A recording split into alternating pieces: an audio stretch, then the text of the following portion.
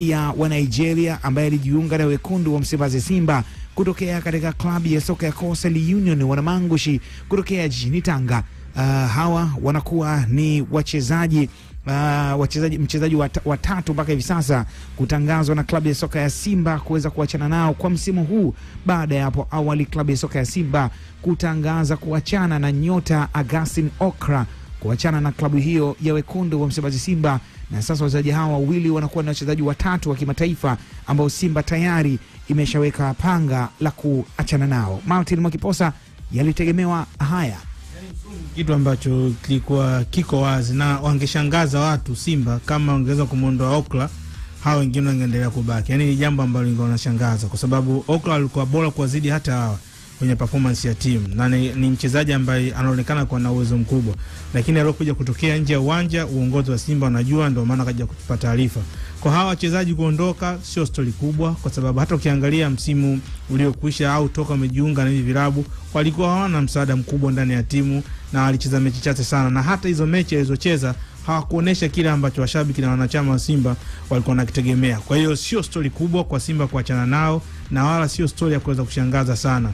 Ni kitu ambacho kilitegemewa kwa watu wengi, hususan washabiki na wanachama wa Simba, kwa sababu ya performance walioonyesha. Walitegemea usajili wao ungekuja kuwa bora, lakini imekuwa tofauti, na hii inatokea mara kadhaa, especially katika swala zima la usajili. Usajili ni gambling. Unaweza kumsajili mchezaji akitoka huko anaonekana kuwa bora, lakini anapokuja huku anaweza kukataa. Kuna vitu vingi ambavyo vinaweza kutokea mchezaji kutoingia kwenye mfumo. Kwa hiyo ni matokeo ambayo yanatokea sio kwa Tanzania, hata Ulaya kwenye tumeweza kuona. Kwa hiyo sio story ya kushangaza na wala sio story kubwa, ni kitu ambacho kilitegemewa, na bado unaweza kuona kuna baadhi ya wachezaji wengine hata likitokea panga watu watashtuka. Mtu kama Jonas Mkude ni mchezaji ambaye msimu huu na mwenyewe alikuwa apata nafasi sana ndani ya kikosi cha Simba. Kwa hiyo nikisikia kuacha kwake sitashtuka. Mtu kama John Rafael Boko alikuwa ni mchezaji mzuri, lakini kwa Simba kwa jinsi wanavyohitaji wachezaji na wanakokwenda, hata yeye akiachwa sitaweza kushtuka. Kwa hiyo kuna wachezaji ambao binafsi nikiendelea kusikia taarifa ya Simba kuachana nao siwezi kushtuka. Ni wachezaji ambao wali deserve kuachwa kutokana na kile ambacho wamekifanya katika misimu ambao wako Simba. Wachezaji watatu wote wamesajiliwa kwenye dirisha lililopita. Linaleta taswira gani kwenye uongozi na kamati ya usajili? Unaweza kulaumu kamati ya usajili kwa nini wameweza kuleta wachezaji ambao hawakuingia kwenye mfumo na hawakuweza kutoa kile ambacho washabiki na wanachama Simba walikitegemea, lakini bahati mbaya mpaka kufikia kamati ya usajili kuweza kuwaona na kuwaleta, maana yake walikuwa na wachezaji wazuri. Nitakupa mfano mzuri sana. Akpan tulimuona katika mashindano ya Azam Federation Cup. Kumbuka mchezo wa mwisho Yanga dhidi ya Coast, performance aliyoonyesha. Kumbuka usajili wako ulioleta mzozo huku Azam huku Simba, tukawa tunasikia tu wanapishana kwenye hela mpaka dakika ya mwisho Simba na win kwenda kumchukua Akpan. Ni kile ambacho aliweza kukionyesha. Aliperform vizuri, alikuwa na msimu bora Coast. Nafikiri wengi walideserve na wengi walifurahia kuweza kuona usajili, na hakuna alitegemea kama ingeweza kutokea hiki ambacho kimeweza kutokea. Kwa hiyo baada ya pale alikuja Simba, hakuonesha. Ni kwa sababu ya pengine mfumo, mwalimu, wachezaji anataka kuwatumia kwa kipindi hicho hakuweza kuingia. Kwa hiyo siwezi kushangaa kwa hiki ambacho kimeweza kutokea kwa wachezaji. Siwezi kuwalaumu kamati ya usajili kwa nini mnaweza kuchukua wachezaji wabovu. Ni wachezaji ambao walikuwa wazuri, lakini wamefika kwenye ligi. Kwako unaamini walikuwa ni wabovu? Siamini kama walikuwa wabovu. Maka umesema kwa nini umechukua wachezaji wabovu? Yes, kwa maana yangu sisemi kwamba walichukua wachezaji wabovu. Tafsiri ni kwamba wakati wanatoka huko walipokuepo, kamati ya usajili ya Simba iliwaona ni wachezaji wazuri na ndio maana akawaleta. Kwako binafsi uliona ni wachezaji wenye hadhi ya kuchezea Simba? Yes, kwa maana ya mpaka ukaona kamati ya usajili ya Simba imeweza kukupoint na kukusajili, maana yake ulikuwa na kitu ambacho wanaamini ungeweza kuwasaidia. Ndio maana nikakutolea mfano mtu kama Akpan. Ni mchezaji ambaye tumemshuhudia wote kwenye ligi ya ndani. Ni mchezaji aliyeperform kwa kiwango cha juu akiwa na Coastal Union, lakini kilichokuja kutokea kila mmoja ameshangaa. Kwa hiyo hii ni mwenendo ambao inatokea mara kadhaa na sio kitu cha kushangaza katika mpira. Kwa hiyo muda mwingine unaweza kusema yes, usajili ni gambling, wamefeli, basi hakuna alitegemea kama leo hii huyu Jean Baleke angeweza kuingia kwenye mfumo na kuweza kukliki. Ni bahati wamemsajili, ameingia kwenye mfumo. Na hata kama Jean Baleke asingeweza kukliki, maneno angekuwa haya. Kwa hiyo ndo tunarudi pale kwenye swala la usajili, ni kamali. Wamemsajili Baleke, amechukua, ameweka, biashara imeenda. Mwangalie mtu kama Ntibazokiza, amecheza kwenye ligi ya ndani, kila muda ameona performance yake akiwa Yanga, akiwa Geita. viongozi wa Simba wakasema yes, anastahili kuja kucheza Simba. Kama Mr. Geita ana goli 9 na ukiangalia timu jinsi ilivyo ni timu ya kawaida, sio timu yenye mafanikio makubwa. Kwa nini asije Simba? Ameenda Simba, ametoa kile ambacho kamati ilikuwa na kihitaji. Kwa hiyo unapozungumzia sawa usajili ni gambling kwa hawa wamefaulu. Okay.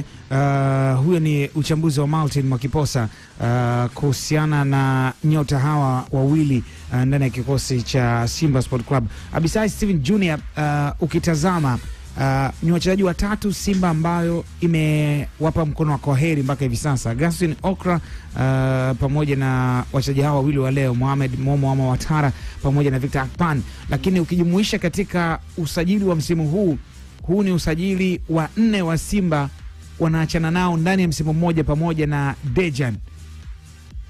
Kamati ilipuyanga. Ndio nukta. Wachezaji hawa viwango vyao havikustahili kucheza ndani ya Simba ama kuna kitu cha ziada kimewakwamisha?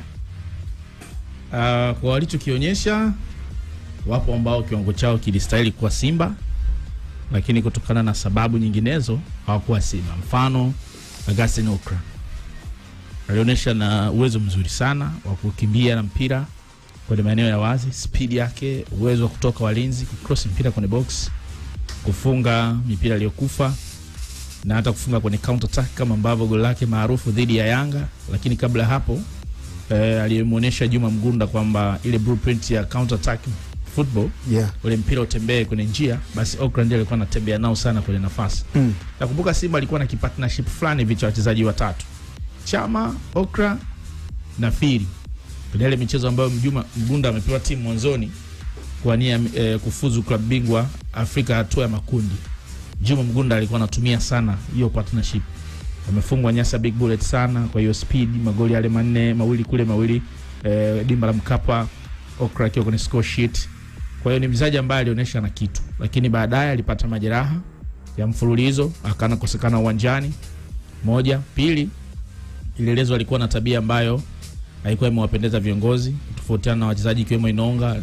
Kulikuwa na taarifa kwamba alivutana ile baada ya issue za ulevi na nini. Kwa hiyo baadaye amepona, watu wanamtegemea kwenye timu, kwenye muda wa mapinduzi anaonekana ni mgonjwa tena. Kwa hiyo kuonekana kamati ya usajili ya Simba hakiangalia record nzuri ya Gaston Okra kwenye issue ya injuries na behaviors binafsi, matokeo yake talent kama ile wameshaachana nayo. Lakini kwa upande wa wachezaji wengine, mfano Mohamed Utara, Mohamed Utara unaweza kuzungumza eneo la ustamilivu tu wa Simba, kwa sababu Mohamed Utara mpaka anasajiliwa na Simba alicheza Al Hilal Omdurman, na msimu ambao alikuwa Al Hilal Omdurman alikuwa anacheza kila mechi hadi zile za kimataifa. Alicheza na Al Ahly dakika zote 90 kwenye michezo ya home and away. Alicheza na Al Merreikh home and away, home peke yake, away ya kucheza, lakini aliweza kucheza na kina Mamelodi Sundowns, wakina TP Mazembe na Burkina Faso. Alikuwa akiitwa kuna muda anakaa bench, kwa alikuwa mchezaji ambaye performance alikuwa nayo, lakini muda ambao aliweza kujiunga na Simba hakuwa na ile fitness nzuri. Sasa hiyo fitness ilimnyima Mohamed Outara kuwa kwenye form bora, na timing ambayo alikuwa anacheza michezo ilikuwa crucial na alikuwa afanye vizuri. Kwa hiyo Simba kaogopa kumrisk. Nadhani huu mfano wana Simba hapa watamheshimu kocha Nabi kwa maana hii.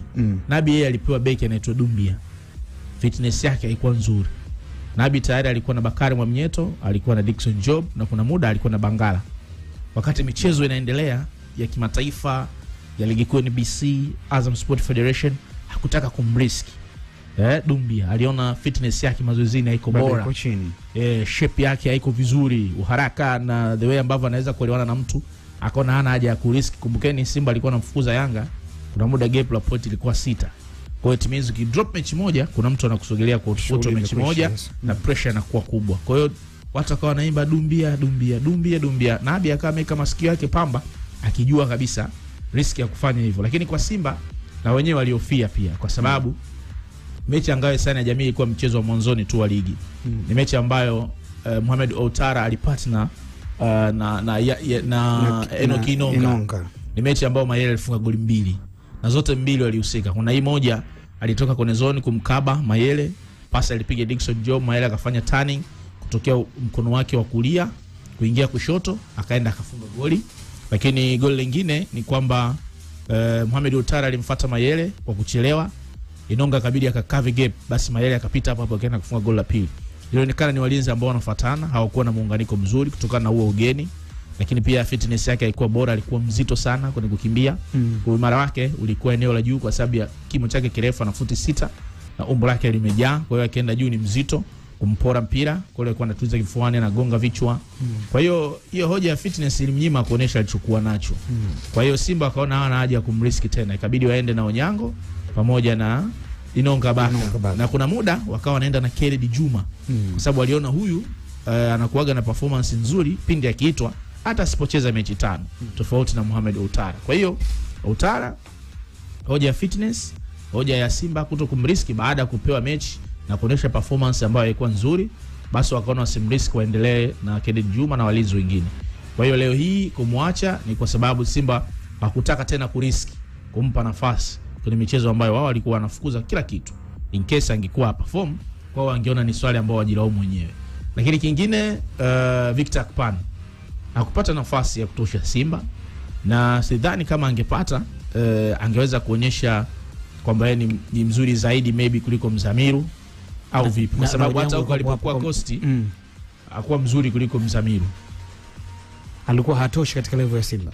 Kwa rotation player kwa ndani alikuwa anaweza katosha, lakini kwa eneo la daraja la juu likihitajika hapa ndani ilikuwa sio rahisi. Nakumbuka performance yake ilikuwa nzuri kule Coastal Union, alikuwa mchezaji ambaye ametengeneza nafasi nyingi za magoli, nafasi 4 na yeye akifunga magoli mawili, kusika kwenye goli 6, na kwa muda huo kiungo wa Simba ambaye alikuwa amehusika sana ndani alikuwa Chama na si Mzamiru. Lakini kwa sasa Mzamiru amezitoa zile namba kwenye performance bora sana.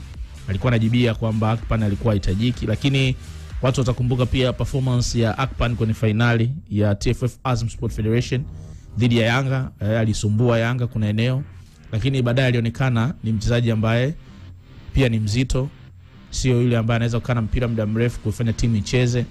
Uimara wake ulikuwa kwenye kupora kwa sababu alikuwa na umbo kubwa na ile balance, ile stamina, lakini hakuweza kumechi. Sasa hawa wachezaji kama Victor Akpan, Mohamed Outara kwenye namna yao ya kuingia kwenye timu, hizo performance zao zikafanya kutane na shinikizo, kwa maana ya pressure, ile hofu ya kuhofia kufanya vibaya, ile hofu ya kwamba nikikosea itakuwaje, ikawatafuna pia. Kwa hiyo ikawa ni rahisi sana kutabiri kwamba hawa wachezaji maisha yao Simba yatakuwa mafupi.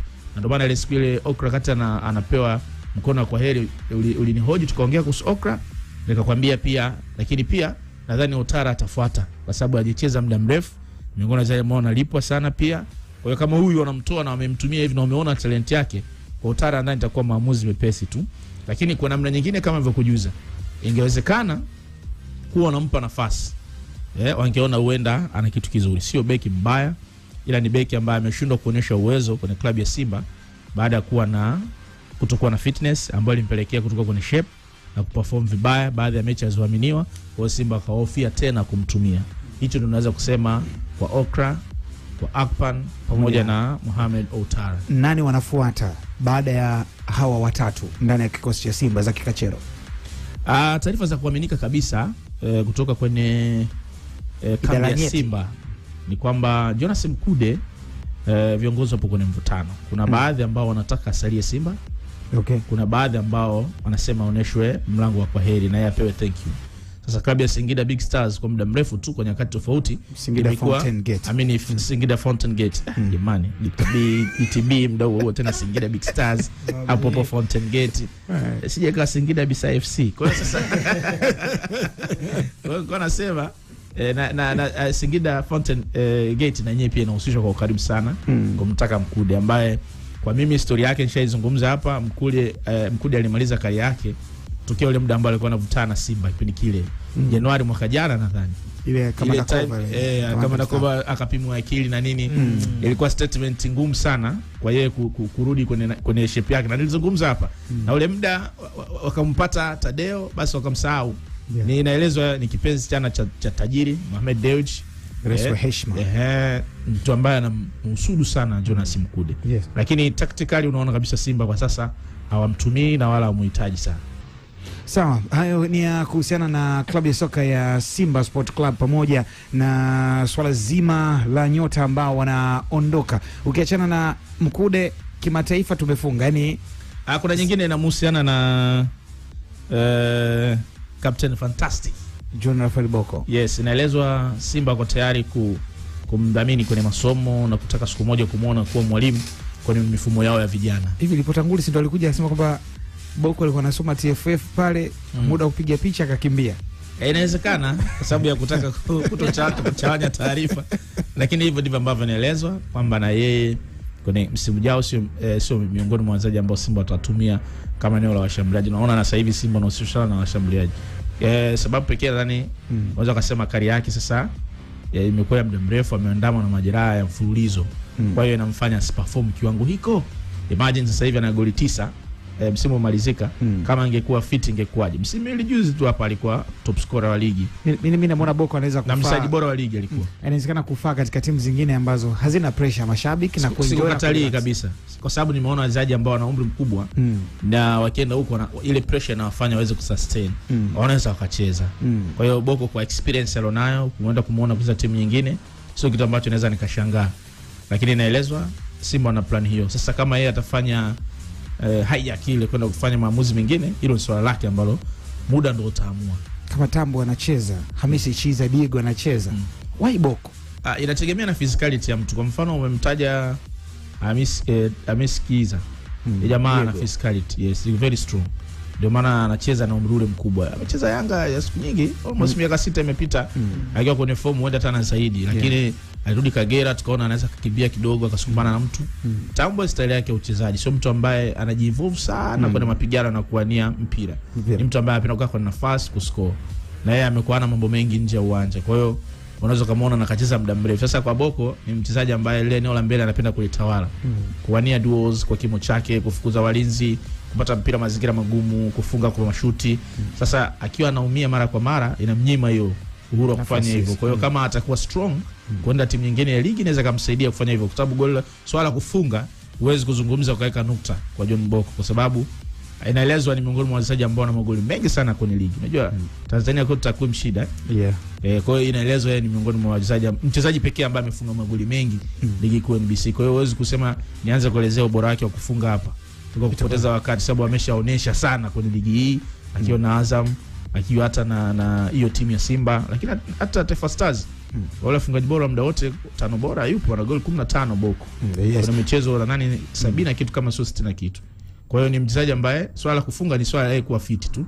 Abisai wewe ndio unatuletea gaba za Kachero. Victorien na Adebayor. Ni kweli amesaini Simba?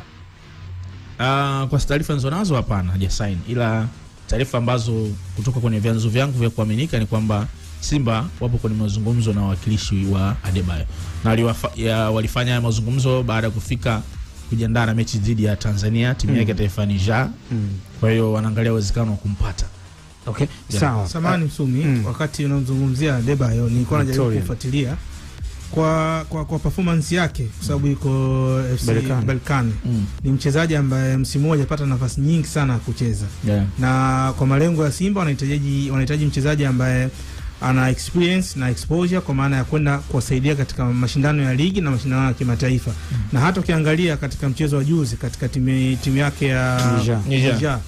Sio yule Adebayor ambaye walimzungumza misimu kadhaa ya nyuma na kuweza kushuhudia akiingia takriban dakika 5 kama sio 10 mpira kupata ile range moja akashuti. Umeelewa? Bado anaonekana ni mchezaji mzuri, lakini kwa jinsi nilivyoona nafuatilia takwimu zake kwenye klabu yake na takwimu za katika timu ya taifa, yeye ndo anaongoza kwa ufungaji katika timu yake ya taifa, ndio mchezaji anaongoza, lakini kwa performance yake bado mimi kwangu hanishawishi kuja katika klabu kama ya Simba. Kwa malengo ambayo tunasikia viongozi wa Simba wanahitaji kwa hivi sasa. Kama watakwenda Msumi samani, kama watakwenda kwa historia ya msimu uliopita basi atafaa. Lakini kwa performance ya msimu huu, yani hoja kwangu nitaimuuliza Mwakiposa. Berkane sio Simba. Ndio. Kwa nini nakwambia hivyo? Chama sio kupata nafasi Berkane. Ndani ya Simba kawania mchezaji bora wa msimu na kiungo bora. Labda Mwakiposa ameeleza kuhusiana na situation ya mchezaji sasa hivi kwenye umbo lake la kutaka kucheza. Ameeleza hajapata muda mrefu wa kucheza mchezo ushindani. Unaweza kumuelewa. Lakini ukifanya yafuatayo, Mwakiposa huenda atabadilisha mtazamo wake. Kwa mfano kama sasa hivi msimu umemalizika, si ndio? Unataraji kuanza mwezi wa 8 huko kwenda wa 9, si ndio? Ikitokea let's say Simba wamemsajili Adebayor, Victorien, watapata nafasi ya kwenda naye pre-season. Itamsaidia kumweka kwenye shape ya kuwa vizuri. Michezo ikianza na Simba tayari wana orodha wachezaji 11 wa kikosi. Yeye akiwa anatokea bench taratibu, kuanza kuadapt mazingira na kuanza kutafuta ile fitness yake. Baada ya mwezi mmoja, miwili kasoro, huenda hata miwili, anaweza kawa kitu cha kuzungumzwa kwa sababu situation anakuja alizungumza Mwakiposa. Nimkumbushe Augustine Okra naye alimtokea hiyo. Lakini baada ya kuwa na Simba pre-season kule tumeona Morocco na kwingineko, ameanza kwenye timu na baadaye ameonekana mchezaji ambaye anategemewa. Kwa hiyo possible, lakini mfano mwingine ni majirani wa Simba. Walipata hiyo situation kwa beki wao kushoto, wanamuita waziri wa maji.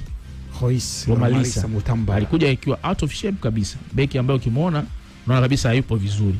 Iko very weak, lakini baadaye Simba mzidi kwenda physicality ikawa vizuri chini ya profesa yule Gweli Helmi. Kamtengeneza vizuri. Romalisa akaiko fit, anaweza kuzadia katisini, akafukuza, overlap, cross. Umaarufu wake ukaja baada ya kupata fitness. Ila ukimtazama ulikuwa unaona tu touch, huyu beki ni mtu wa mpira. Anapiga ndani, anatoa pasi, anasogea, anaomba, na cross, unasema huyu anaweza. Lakini sasa mapafu na ile mwili wake unaona huyu bado. Kwa hiyo Mwakiposa ukifanya tathmini ya hivyo, unaweza kubadilisha mtazamo wako kaona Simba bado anafaa. Lakini talent ya Victorien Adebayor kama ulifaidi vizuri akiwa US Gendarmerie, ule msimu alikuwa ni moto kotea mbali kweli. Akicheza kulia anakuwa hatari, akicheza kushoto hatari, akicheza nyuma striker au striker wa mwisho wa uongo anakuwa mzuri zaidi kwenye counter kwa sababu ana speed, ni 1v1 monster. Anaweza kutoka walinzi kwa kasi, lakini akiwa kwenye box anaweza kumaliza mpira kwenye wavu vizuri. Kwa hiyo nilikuwa namgusia hiyo performance yake. Kama hiyo akiipata itakuwa vizuri. Kwa Berkane imekuwa ngumu kwa sababu wakati mwingine Victorien Adebayor anakuwa mzuri pia mpira ukipiga kwenye nafasi akimbie. Akiwa na walinzi kwenye ile speed kuweza kuachekecha kuatoa kwenye direction waliotoka na off balance na cave goals na piga shoot. Sasa Berkane kidogo alimnyima hiyo. Timu inaweza ikae inaenda kote. Kwa mfano hata hiyo mfumo wa speed ulimnyima pia hata Tuisila kucheza. Akikuta timu ambayo inapigwa mpira kwenye nafasi nzuri, tunasogea kwenye timu tunascore. Kwa hiyo kwake ilimpa pia wakati mgumu wa adaptation na vitu hivyo. Kwa hiyo mimi nadhani ni tofautiano mtazamo wako kwamba kwa talent alionayo, ikitokea Simba amempata itakuwa ongezeko zuri sana kwenye kikosi chao, hususan kwenye huo muda ambao atapata time ya kwenda naye pre-season. Sababu tumeshuhudia wengine wakija wakiwa off balance. Kwa mfano Tadeo alifika naye kwa hajacheza sana, Simba wakampeleka Mapinduzi, lakini from there msimu unamalizika tu kama mchezaji bora Uganda, kapeka Simba robo finali, alivomia Simba akaanza kupata tabu. Kwa hiyo swala hilo la fitness ndani linaweza likatibika. Sawa.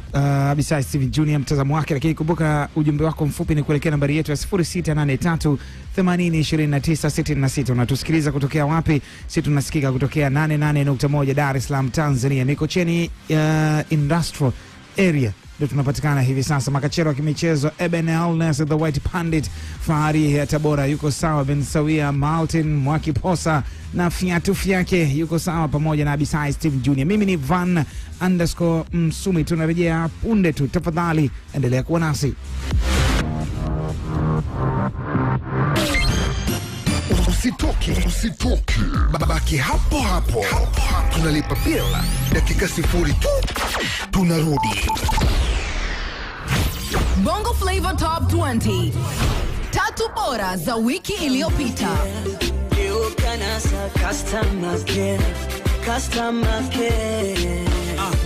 Kweli kabisa nimefurahi ulivyo Nairobi. EastAfricaRadio. EastAfricaRadio. Nairobi. EastAfricaRadio. Together tunawakilisha. Pata habari. Mheshimiwa Spika, wafika jimbo la Bulu vijijini hakuna barabara. Leo ama zangu, ama zako.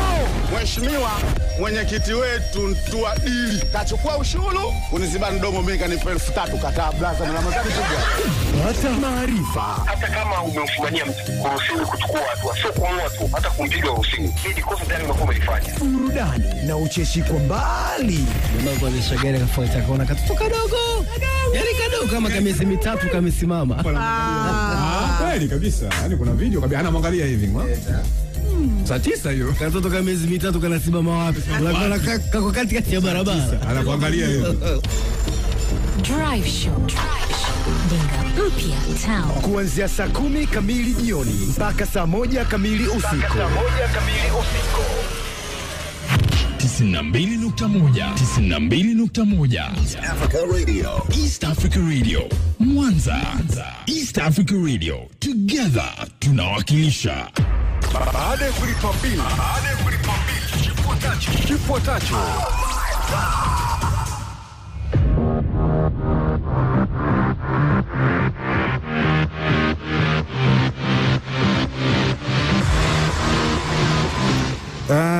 Message zenu ambazo umetuandikia siku hii hapa ya leo, message nyingi kweli kweli. Anasema Njata, niko pande za Chamuhunda Ukelele, shabiki wa Simba damdam. Simba wafanya usajili wa uhakika mwaka huu. Wakati mwingine anasema asalamu alaikum. Wa alaikum salam. Darusi Hamadi wa Chumbageni, vipi Mixon kasajiliwa Simba? Abisai Sim Junior kwamba Mixon kasajiliwa Simba. Niliona taarifa yake kwamba issue ilikuwa kwenye mshahara. Azam pia nalisikia umetupa nanga kwa Mixon. Okay. Azam inaelezwa alifikia mshahara ambao unaelezwa ni milioni 40 za Kitanzania kwa Mixon, lakini ile hela ya kumnunulia ilikuwa almost milioni 500. Ikawa ngumu kwa Simba. Kwa Simba akawa bado kwenye mazungumzo ya kuangalia uwezekano kumpata Mixon ambao wao walikuwa tayari kulipa nadhani milioni 25. Ilielezwa hivyo. Kwa hiyo kwa sasa wanasubiri ile nafasi itokee Mixon ya vunje mkataba na timu yake Al-Ahly, afu yawe huru kabisa aweze kujiunga na klabu ya Simba ambayo aliwahi kupita. Ikitokea hivyo. Lakini kwa ulihoji pale muda ule wachezaji gani wengine wanaweza kaondoka Simba? Azam, kocha wao huyu wa sasa Yusuf Dabo. Aliwahi kuhusika kwenye malezi ya Pape Osman Sako. Ana jana wake. Anahusishwa, lakini si rahisi kwa sababu wasimamizi wa Sako wana ofa nyingine kutoka nje. Ndio maana sasa hivi imekuwa rahisi hata Sako kwenda national team ikiwa ni maeneo ya kumwandalia mazingira kupata soko Ulaya.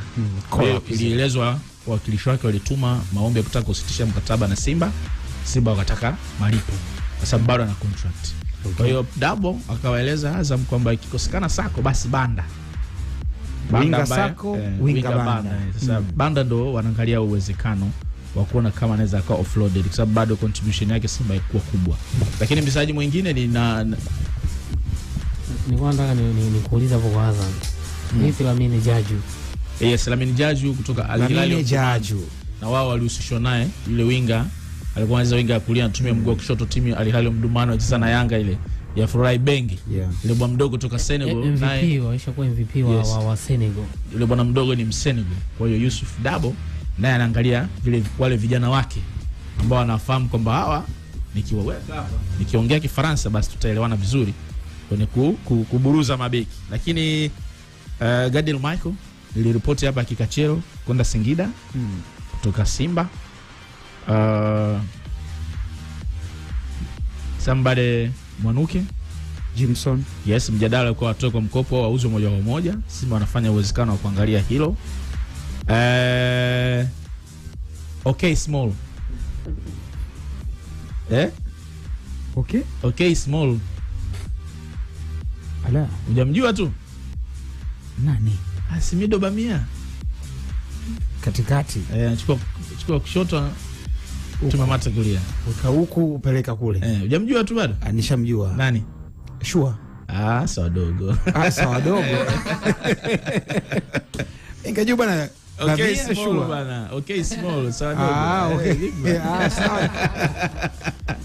Lakini pia kwa namna nyingine za Kikachero ni kwamba hata Josh Onyango na yenyewe settlement yake Simba imekuwa ngumu, hususan baada ya kuona kampeni isiyofaa as a individual wakati msimu unamalizika. Kwa hiyo na yeye uwezekano wa kutimka ni mkubwa sana. Kwa hiyo Simba litapita fagio, sio panga, fagio.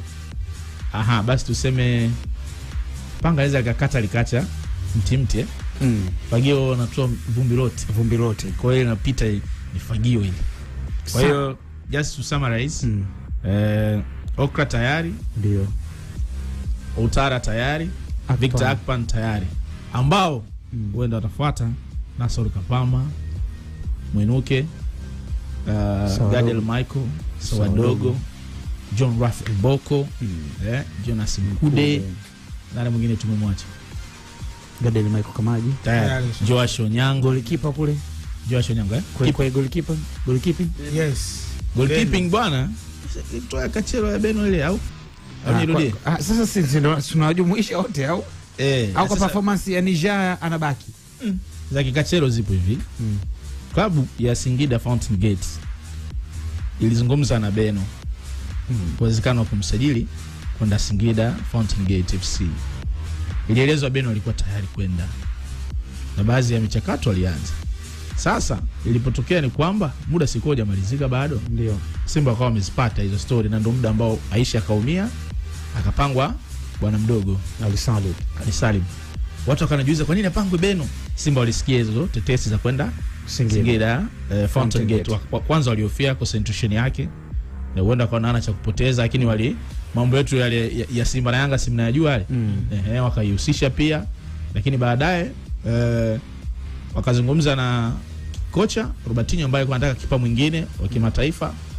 Wakasema kabla tujaenda ngoja kwanza tuangalie uwezekano wa kumbakisha Beno. Kwa hiyo ilielezwa Beno aliongea na moja kiongozi wa Simba kuhusu kusalia.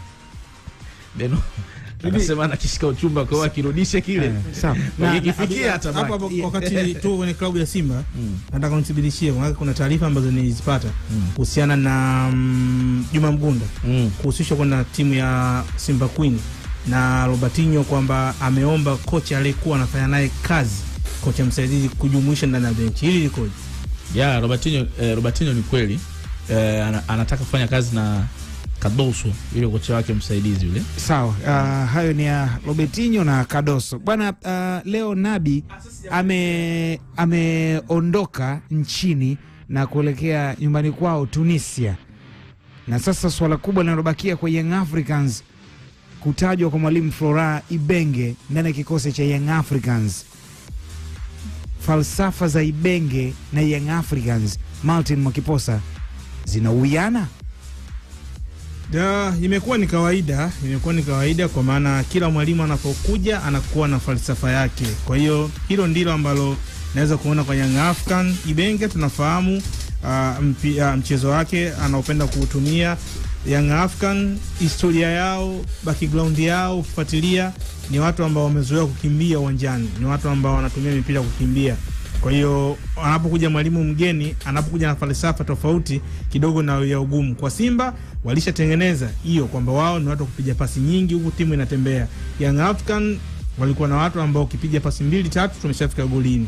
Na tumeweza kuona hata alipokuja mwalimu Nabi, huyu mwalimu wa mwisho, aliweza kubadilisha kile kitu na wachezaji wakakopi wakaenda kufanya kile ambacho mwalimu anahitaji. Kwa hiyo kwa Ibenge anayekuja, inawezekana anakuja na falsafa yake na anaweza kufanya kazi kutokana na kile ambacho nakiona. Mimi kwangu sioni kama ni shida, kwa maana atakuja kuintroduce mfumo wake ambao wachezaji tabidi waingie na kuweza kufanya nao kazi. Ni kawaida kwa makocha, ni kawaida kwa klabu ambayo hawakutangaza falsafa yao, kwa sababu kuna baadhi ya vilabu ambavyo tayari wao wameshajipambanua katika aina ya mpira ambao anacheza. Ndio maana nikatolea mfano Simba, wafuatilie rekodi yao Simba ni watu kupiga mpira wa chini, wanatembea. Young African ni watu ambao wamezoea kutumia mawinga kwenda kufika golini. Ni siku za karibuni tu tumeweza kuona kitoka katika mfumo waliozoea na kuanza kupiga pasi. Na hii imeonekana zaidi alipokuja mwalimu Nabi. Kwa hiyo kwa Ibenge anayekuja, naamini ata introduce ule mfumo ambao yeye ameshazoea kufanya nao kazi, na itabidi watu wakubaliane nao, ni kwa sababu yeye ndio mwalimu ambaye anakwenda kufanya kazi na Young African.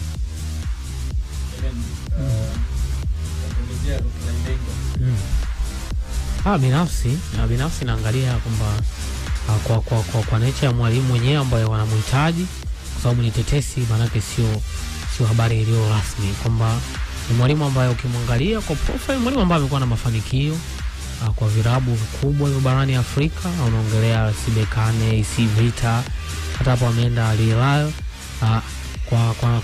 Kwa wakati wake alikuwa na timu, amejitahidi kuifikisha timu sehemu ambapo at least kwa sababu malengo ya Al Hilal inaelezwa kwamba kwa msimu uliopita CAF Champions League ilikuwa ni at least kufika hatua robo finali, na binafsi wao wenyewe ndio walienda kupoteza ile chance ya kwenda kufika robo, kwa sababu walikuwa na kila sababu ya kwenda kuvuka hatua ile kundi, lakini all of a sudden wakapoteza nafasi. Kwa hiyo nikimwangalia ni mwalimu ambaye ameshajiestablish Afrika kama mmoja wa walimu ambao ni bora kwa soka lake la kushambulia, kukimbia sana, na kwa sababu vilabu vyetu vingi havina falsafa. Martin hapa amegusia kuhusu Simba kucheza mpira wa chini, Yanga kutumia mawingu.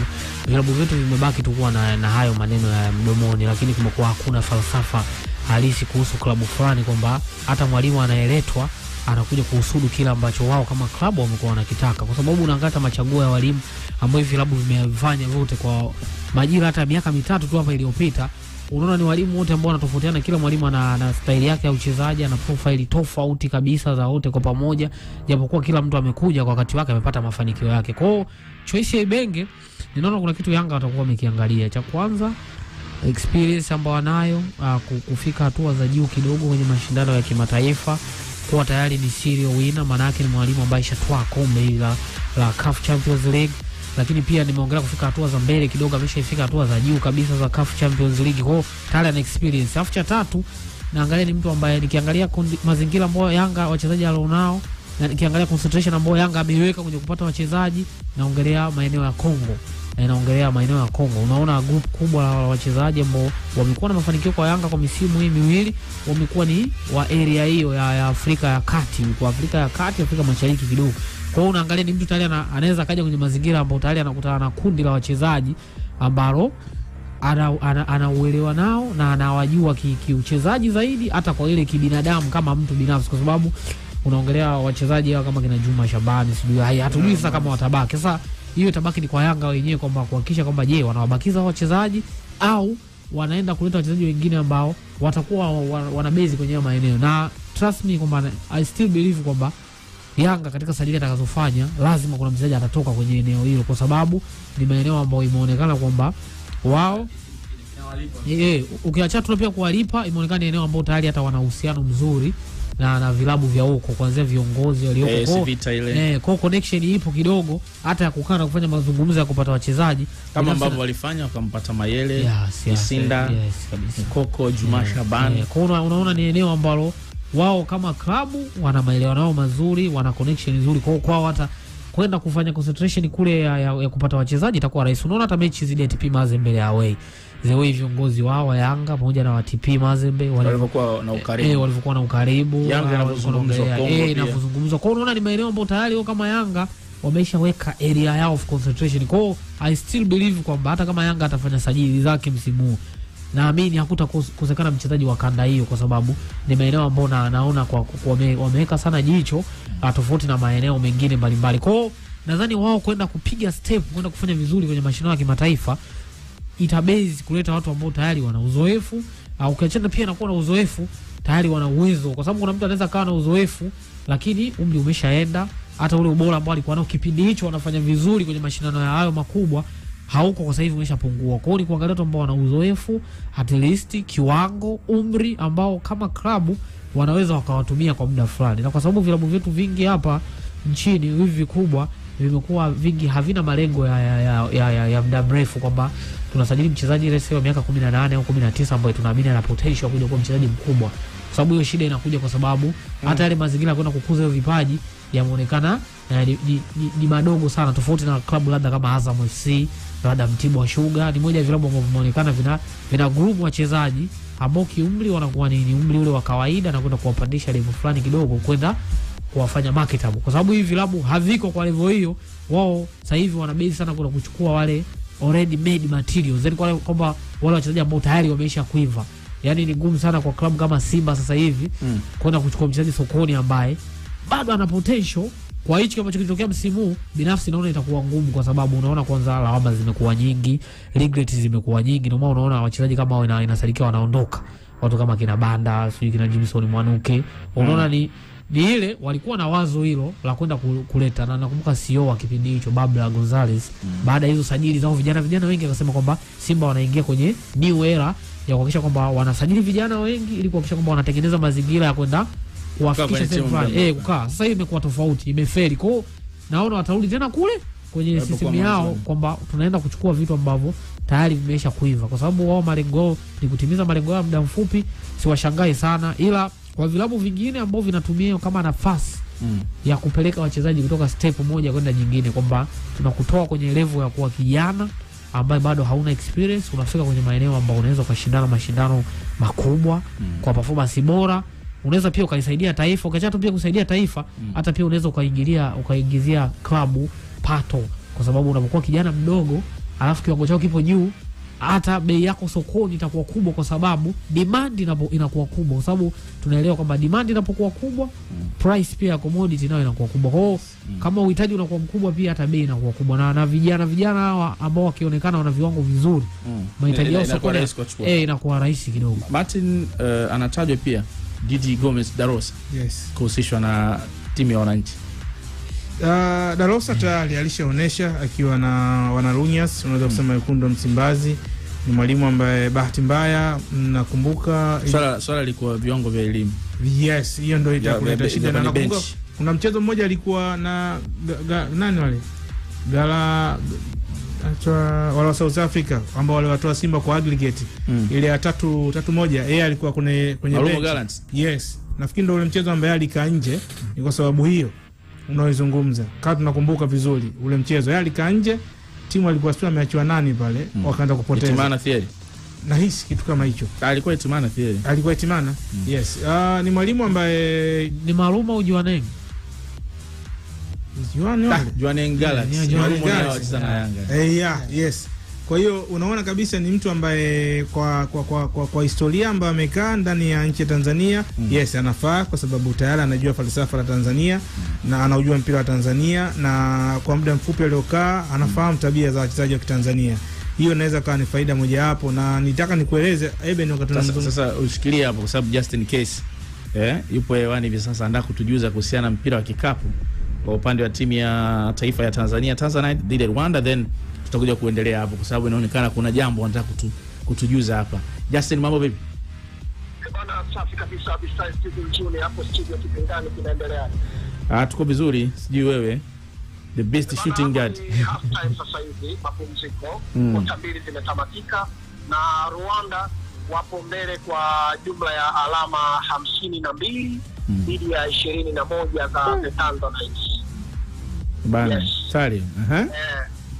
Na kikubwa jamaa wanacheza outside game, wanaekeana pick basic tu. Wanaekeana pick, mmoja anatoka, ukienda kukaba yule mmoja wanafanya double pick, wanatoka wawili nje. Ukitoa mpira nje tayari wazungu wameonana 3 points. Na jamaa wote wana hate ambayo wastani wake ni 6+. Timu nzima anaye dribble big man pamoja na wale power forward na shooting guards wote. Na timu nzima ina shoot 3 points. Na timu nzima inacheza pick. Kwa maana hiyo mbona kama unatutisha? Of course kwenye level ya kujipanga na kwenye level ya umbali kabisa, katika level ya basketball ya nchini, na hawa jamaa wa Rwanda wametuacha kwa 70% kwa 30%. Kuna muda inabidi tuongee maneno yaliyonyooka, alafu kuna muda tuyaweke maneno mengine mfukoni, lakini haya huwezi kuyaweka mfukoni. Jamaa timu nzima wana shoot 3 points, jamaa timu nzima wamevuka 6.2 page. Okay, Justin, Tanzania sasa wafanyaje kwa wale waliotazama mchezo ili waweze kurejea kwenye kota mbili zilizobaki? Utofauti wa almost alama 25 almost. Alama zaidi ya alama 26 tofauti. Alama 31, 52 kwa 21. Okay. Alama 31, maana yake hapo ni 3 points 10 bila wao kupata kikapu chochote, na cha kufanya kwa sababu shooters tunao ambao tayari wana urafiki na magoli haya ya indoor stadium, kwa maana ya Benjamin Stadium indoor.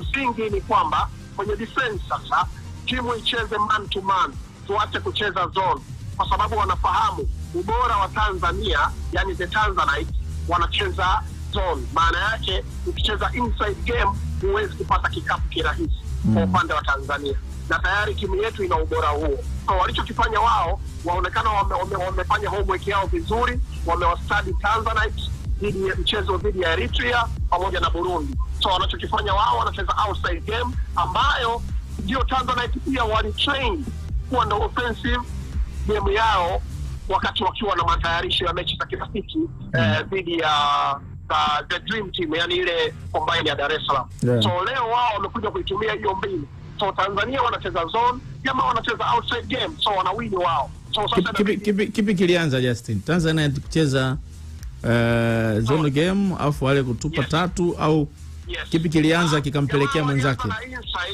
Wakati wa game kota ya kwanza. Kwa hiyo wakawalazimisha. Yes.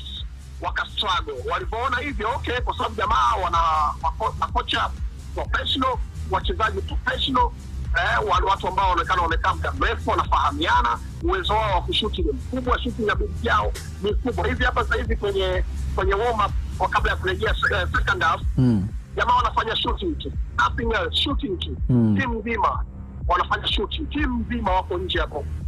Navyoongea na wewe. Na hizo wachezaji 12 wanafanya shooting.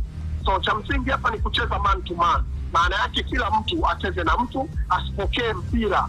Kwa sababu akishapokea mpira, wana uwezo wa kudribble, wanakuingiza ndani, wanafanya step back, wazungu wanaona kama Jentale, nadhani unazifahamu hizo shot.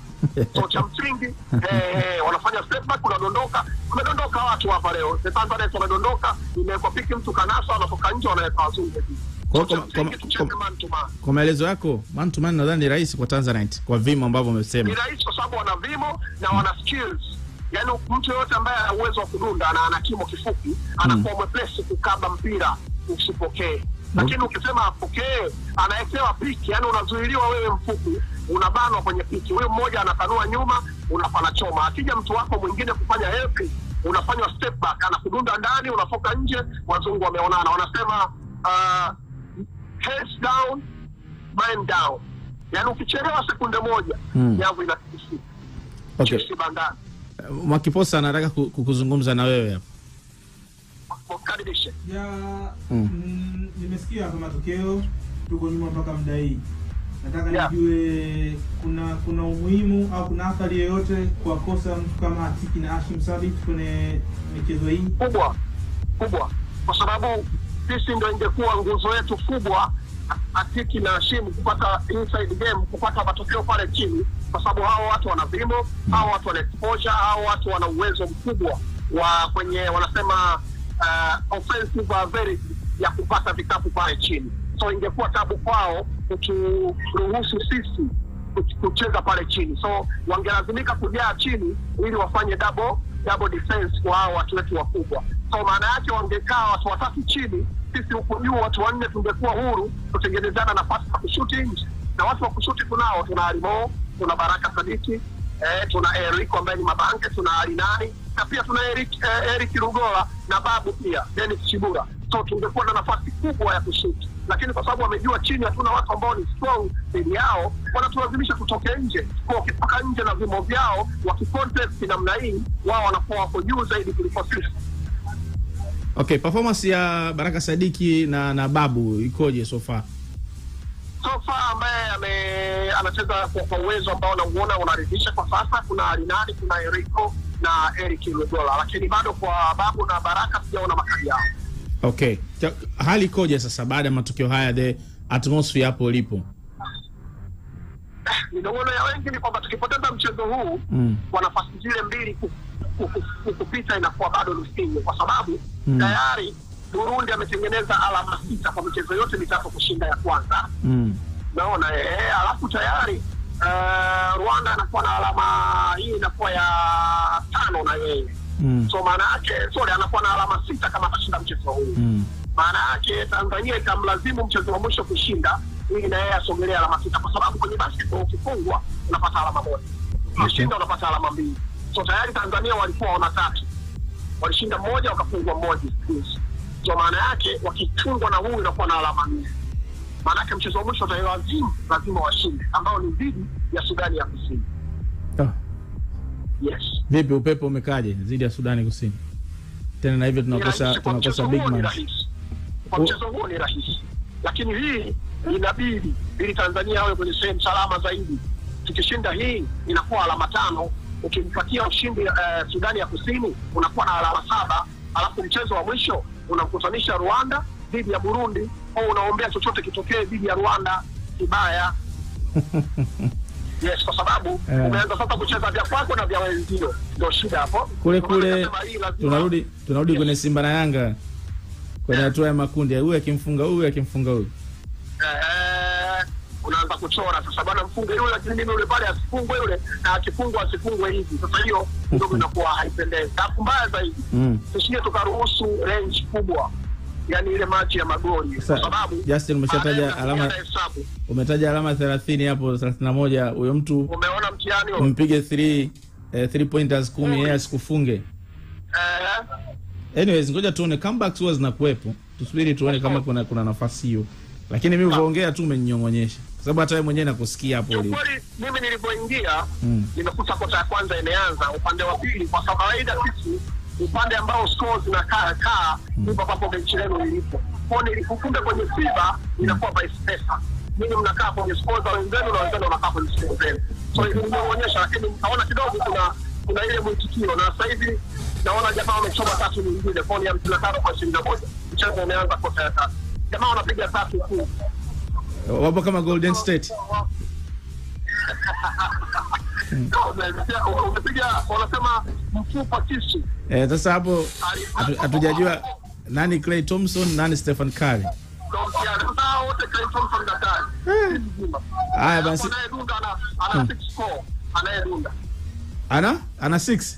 Yaani point guard wao ana 6-4. Futi 6 na inchi 4. Nadhani hicho kimo akienda ligi kuu England, nadhani anaweza kando mzaji mrefu kote kama yule Ban wa Newcastle United yule.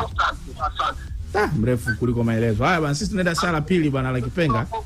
Utakuwa unatupa updates kwa sababu Tanzania ni miongoni pia timu yetu ambayo tunaipenda pia. Haina shida. Barikiwe sana kwa hiyo. Thank you.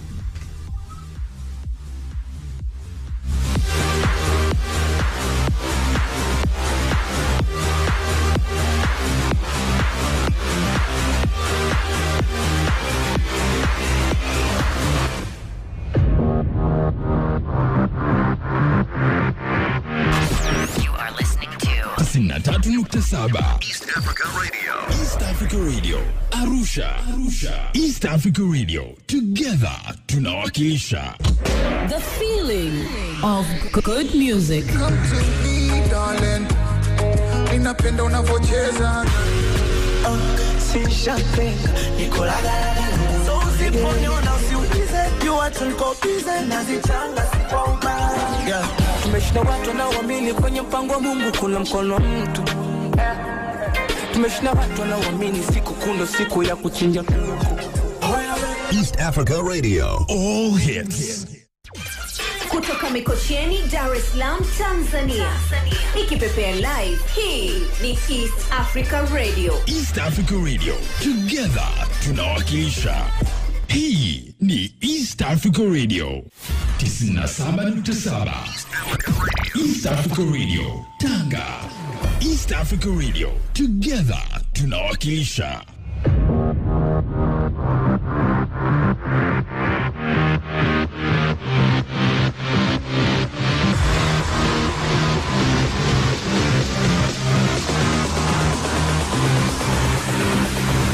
Shukrani sana kwa wewe ambaye unatusikiliza hivi sasa kupitia masafa yetu mbalimbali ambao unatusikia 88.1 Dar es Salaam Tanzania, sisi ambapo ndipo tunasikika.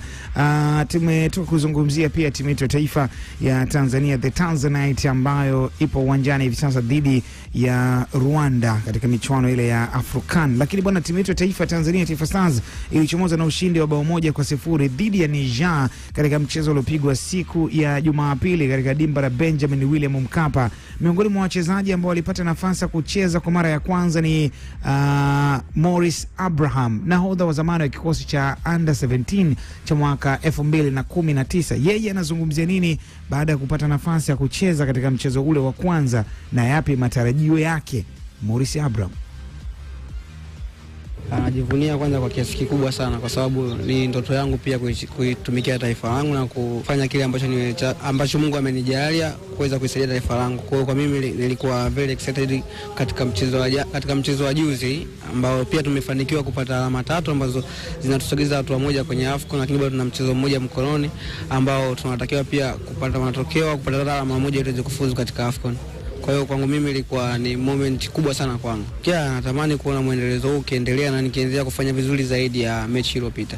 Kwanza ni kitu kikubwa ambacho kinafanywa hapa, kwa sababu sio kwa ajili yao, ni kwa ajili ya Watanzania hasa wenye uhitaji. Kwa hiyo ni kitu kikubwa sana ambacho wanakifanya hapa kwa Watanzania. Ni naomba support yao kuja uwanjani, kulipia viingilio. Kuna namba ambazo ziko za kuweza kuchangia ili kuweza kupeleka hizo pesa kwa watu wenye uhitaji. Kwa hiyo wanachokifanya hapa kaka zetu ni kitu kikubwa sana. Kwa hiyo tungeomba tuwasupport kwa moyo mmoja. Morris Abraham akiweza kuzungumzia. Tumemwona mchezo wa kwanza, miongoni mwa klipu yake ilivuma sana 2019, alimvisha mtu kama kikoi hivi, afu yule mtu akamrusha bonge moja la mguu hivi.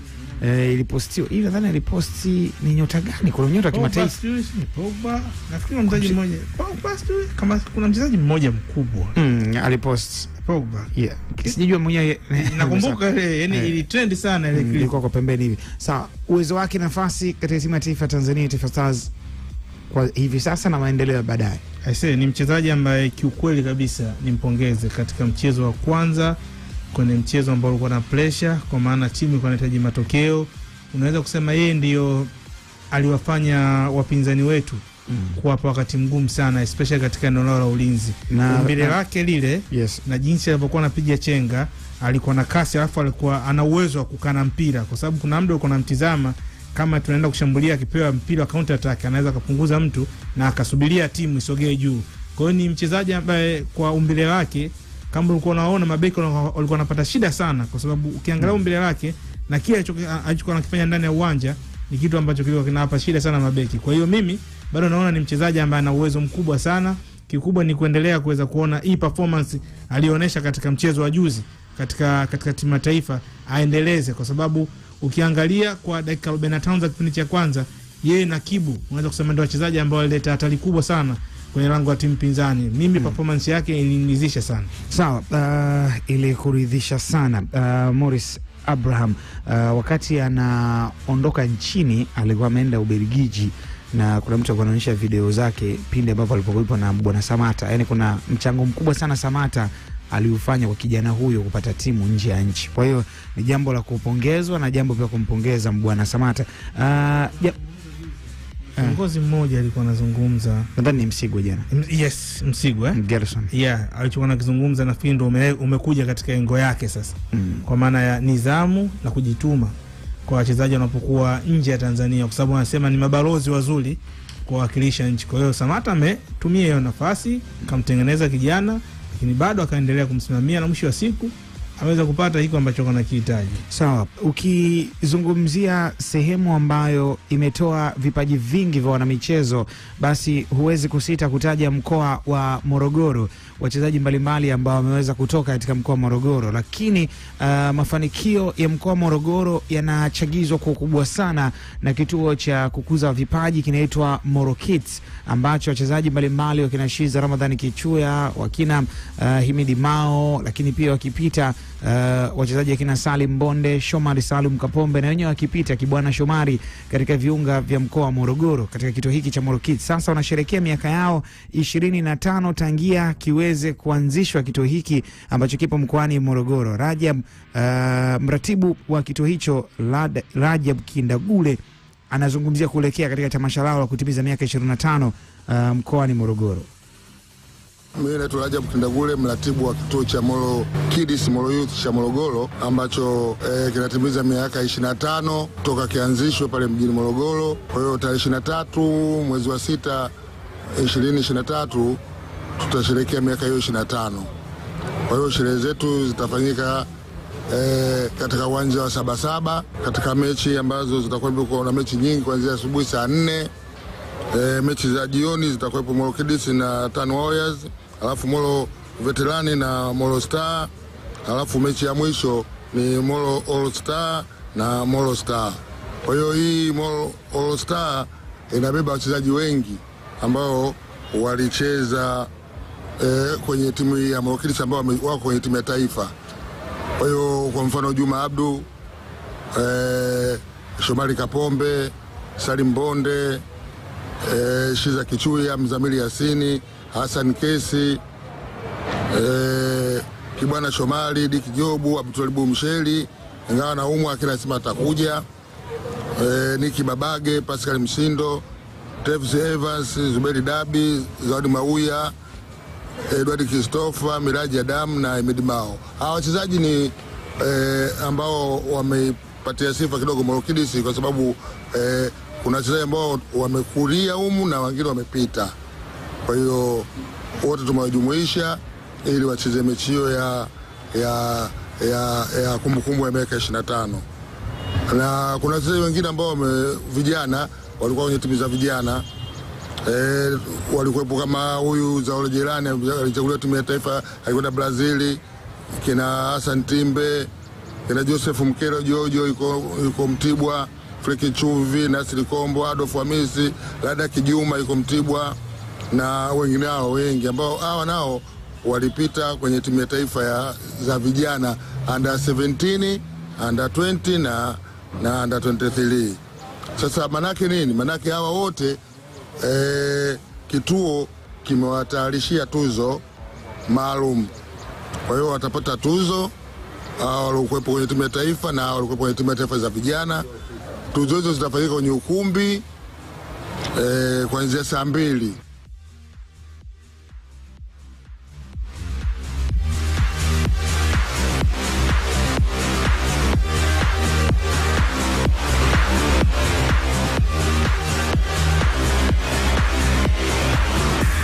Rajab Kindagule akiweza kuzungumzia kuhusiana na Moro Kids, na miongoni mwa watu ambao unaweza kuhitaji kuhusiana na Moro Kids, basi lazima umzungumzie mtu kama Profesa Madundo Mtambo, lakini pia lazima umzungumzie kocha Mao.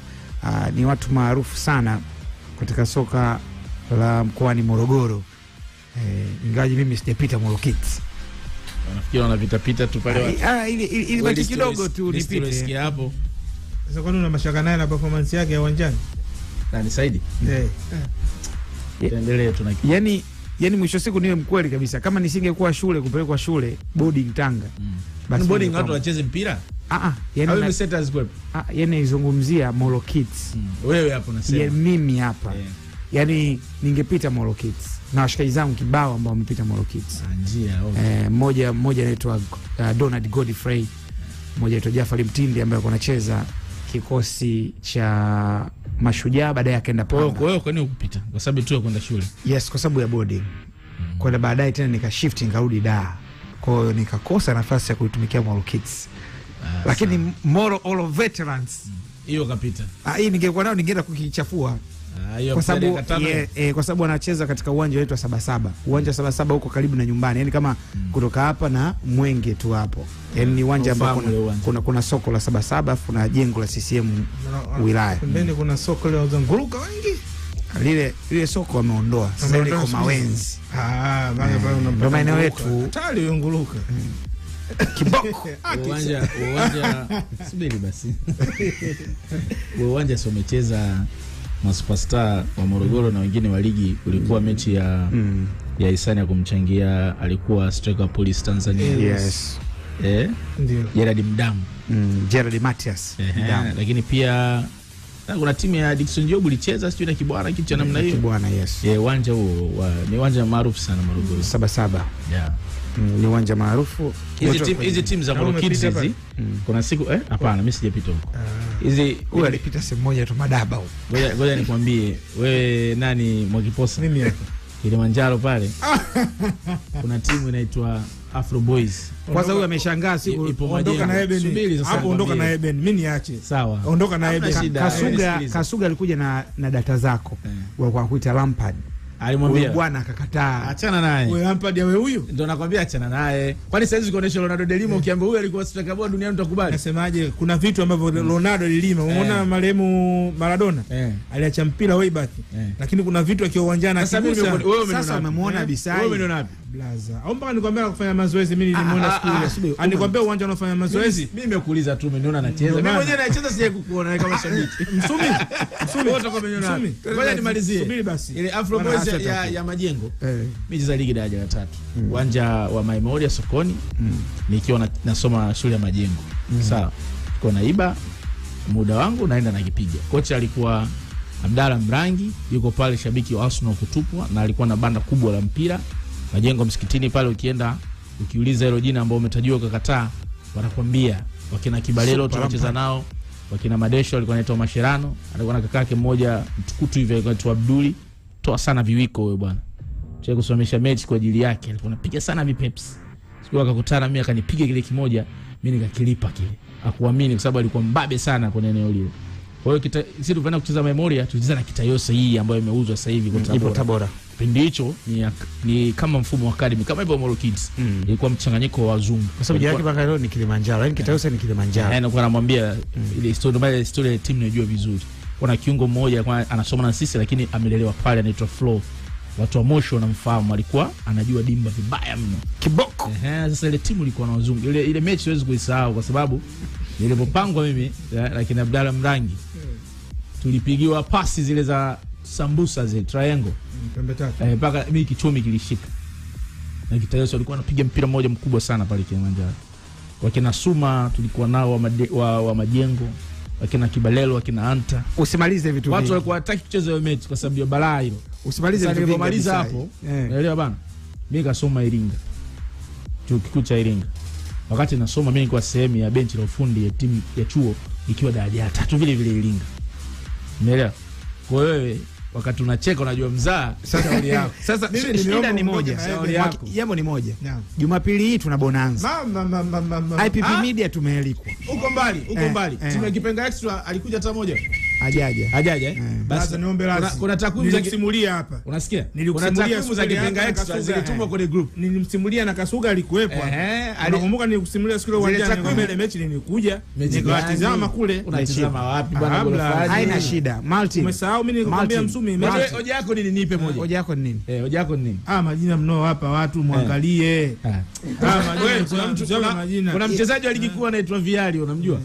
Gianluca Viali marehemu saizi, mchezaji wa ligi kuu. Sikacheza Azam ule bwana mdogo au unamsema yupi? Kama ile jina kubwa hilo alilopewa yeye. Ndio maana nakwambia mimi mnaangalia, kwa unakataa nini kubali nini? Martin, tumalize mzizo wa fitina. Wewe njoo kwa wasikilizaji wanaotusikiliza. Wewe njoo kwenye mechi. Jumapili kuna bonanza la Umsota. Sawa. Leaders Martin Makiposa atakamaliza kama mkoba, ameshamshuhudia mechi moja mkoba mgongoni. Bwana nimesahau bado kitu kimoja. Tulicheza bonanza na TFF hapa, viongozi wa TFF. Na waandishi media day ilikuwa. Mimi kwa wale veterans wengi wamecheza, kina Almas Kasongo walikuwa wanacheza nao. Kasongo anajua sana mpira. Yule mwamba. Yule mwanamtu kaka yake alicheza Simba na Yanga. Yule anaitwa mwanamtu wa Kiwewe. Mwanamtu wa Kiwewe. Sawa. Yule alikuwa anacheza Dali Kimoko. Versus me. Mimi kijana kini babu. Mapumziko tunaenda. Sasa sema ningempigia. Msumi. Ningempigia. Sawa. Akasema wakasema walitoa tusijagusa mpira hata mmoja. Vimo. Huyu anachukuliaje huyu? Sawa. Twende Eben. Mimi na kauli moja hapa. Mafundi waongei. Kwa mtu anasikia huko, tayari anajua ndani nani fundi. Kwa mtu ambaye anasikiliza huko, sawa, twende anasikiliza, tayari alishajua katetu wanne nani fundi hapo. Yaani mbona Mourinho anaongea? Nani fundi? Sasa unasikia? Hawa Wanyakyusa ndo walivyo. Hawaaminiki mpaka waone. Mwakiposa, naomba uje na viatu vyako. Ila tuaidiane tu. Utakachokiona cha ukweli uje kusema. Mimi nasema. Na nimeongea hivyo kwa ajili yako wewe na mashabiki wa Eben ambao wanajuaga wachambuzi vijana wanachambua hawajaumwaga. Hayo huko Don Bosco huko na kuachana, haya alikuwa bado mdogo, siwezi kukwambia. Mimi hapa namwambia Mwakiposa. Mimi naambia Eben. Nakwambia wewe kwanza. Niambie. Sasa utakaoyaona uje yaseme.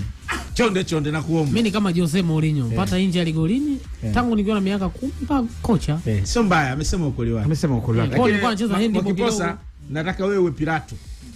Mimi ukiniambia Pirato hapana, nitakuwa Tomaso. Tomaso njoo. Tutarejea. Ile ukiwa Pirato waamue vizuri kama usitoke. Babaki hapo. Tunalipa bila dakika 0 tu. Tunarudi. Kesho katika Pilika-Pilika. Jamani, niko na daktari wa binadamu. Nyie. Naomba madokta waheshimiwe, natoa tamko. Ananiambia mwaka wa kwanza shule ni kusomea maiti tu. Mie toba. mama ukawa unapewa maiti unazipasua. Ni kawaida. Yaani ni kawaida, ni somo tu shule. Nimecheka jamani. Ananiambia kuna mwanafunzi mmoja alizimia kwenye chumba cha practical. Kuna mtu alizimia. Mistaki. Inatisha kwa kweli, inatisha. Mtu anakufa amekufa tu. Yote kwa yote, akiwa mwaka wa 4 kwenye masomo, Mungu alimpa mtihani. Baba yake mpenzi alifia hivi kwenye mikono yake, kinachomuumiza pamoja na udaktari wake alishindwa kumuokoa. Huyu jamaa anakufa huyu. Unajua? Afu mama, dada wote wananiangalia. Nyumbani naitwa Pendo. Akaambia Pendo baba atapona. Akaambia baba atapona. Lakini hamna kitu. Wewe unaona kabisa. Hamna kitu. Tukutane kesho katika pilika ndani ya Mama Mia. Kuanzia saa 3 asubuhi hadi saa 6 kamili mchana. 90.9 East Africa Radio Iringa. East Africa Radio, together tunawakilisha. Dakika 60 za mashabiki kutamba. Tunafukuza mwizi kimya kimya. Leo wamepigiwa pila sausage, wameliona. Sasa hivi tutawapiga mtu pila kokoto. Leo umeona kwa mara ya kwanza tumepiga pasi trilioni 10,000 mzee baba. Tambo na vibweka, hapa ndipo mahala pake. Unafiki mtupu, kiongozi wa hapa. Uongo ndo tabia yao. Wanakataa watu wa mpira, wanafanya majambo kwa manufaa yao. Haiwezekani. Skani mpira ukaendeshwa kwa nikalamika. Jezi zao zimewaponza, tumemtia 3, hata upeleke mechi binguni, hata usiwashe nini, tutakufunga tu. Bila kusahau uchambuzi makini kutoka kwa kizazi juaji michezoni. Inakuja mara Kibu kakosa, mara Kibu kapiga kichwa kimerudi nyuma. Kumbe kuna sehemu tulikuwa tunafeli. Na hii sehemu nafikiri sasa mapungufu tumeshaona. Hao waliocheza sasa hivi hao watacheza kila siku hao. Tambo, vibweka, lawama na uchambuzi makini, yote utayapata ndani ya Kipenga Extra. Ni kila siku za Jumatatu hadi Ijumaa 6 kamili mpaka 7 kamili mchana. Kipenga Extra. Baada ya kulipa bili, kifuatacho. Out on here, Mbappe's got another one, 4-2. Leo Messi, goal number 400 in La Liga. And then Ronaldo. What a goal, Cristiano Ronaldo. Kipenga, viwanja vya mbele.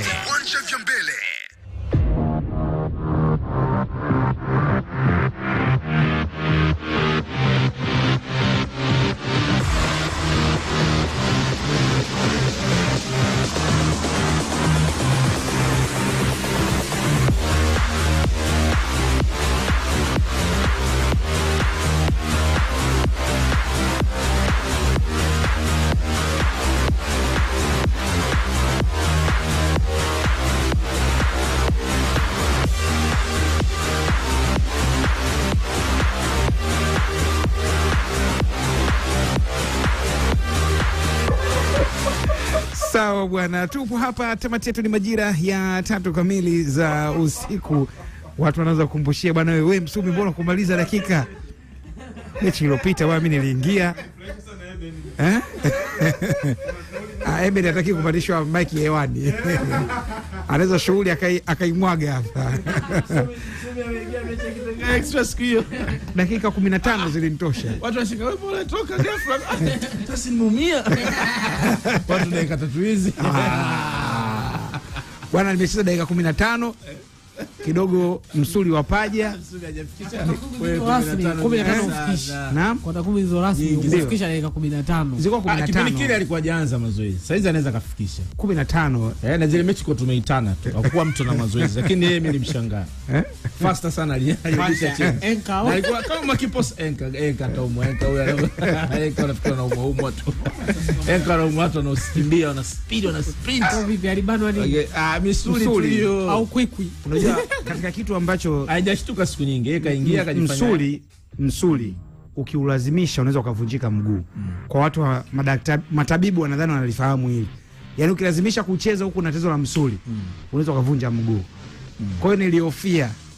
Dakika 15. Hajafika wala mguu. Nikaona of course kama unaona yani benchi yani mashabiki walikuwa natamani kuangalia kiwango changu kwa sababu nilikuwa nacheza 9 goza chuma 10 niko mimi. Kunatiwa. Wewe tutasikia maneno ya uchambuzi. Umesikia Eben ya maneno. Nimesema. Nafikiri mimi nimesema Sasa si timu ya kipenga extra. Sasa nataka tuchukue wachezaji ambao hawapo ndani ya timu yetu. Finali ya UEFA Inter na Man City Mayona. Kuna muda aliingia Lukaku pale. Ankogoza popote uliopo, mimi ni mtetezi wako katika hili. Ngoza ukiangalia jezi yake. Kama unaona anapasiwa, unaweza kusema ustriker na press eject kutoka. Mwili umekubali kama Nunes. Ampe mpira. Bwana Nunes anabana nywele. Mr.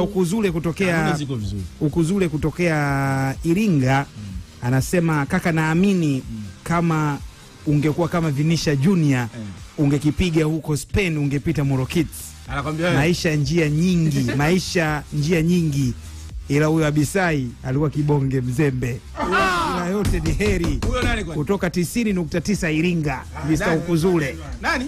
Mr. Ukuzule kutoka Iringa. Huyu hapa kanitumia message hapa. Abisai mwili tena. Ndio maana Msumi mimi nimekwambia hivi. Mpira ukubwa nini? Kwa watu wote. Kwani kusifia au kukulipotea kitotokea? Abisai Frank Lampard. Abisai ndio nimeona michezo 3. Wewe sina Abisai ndio wale.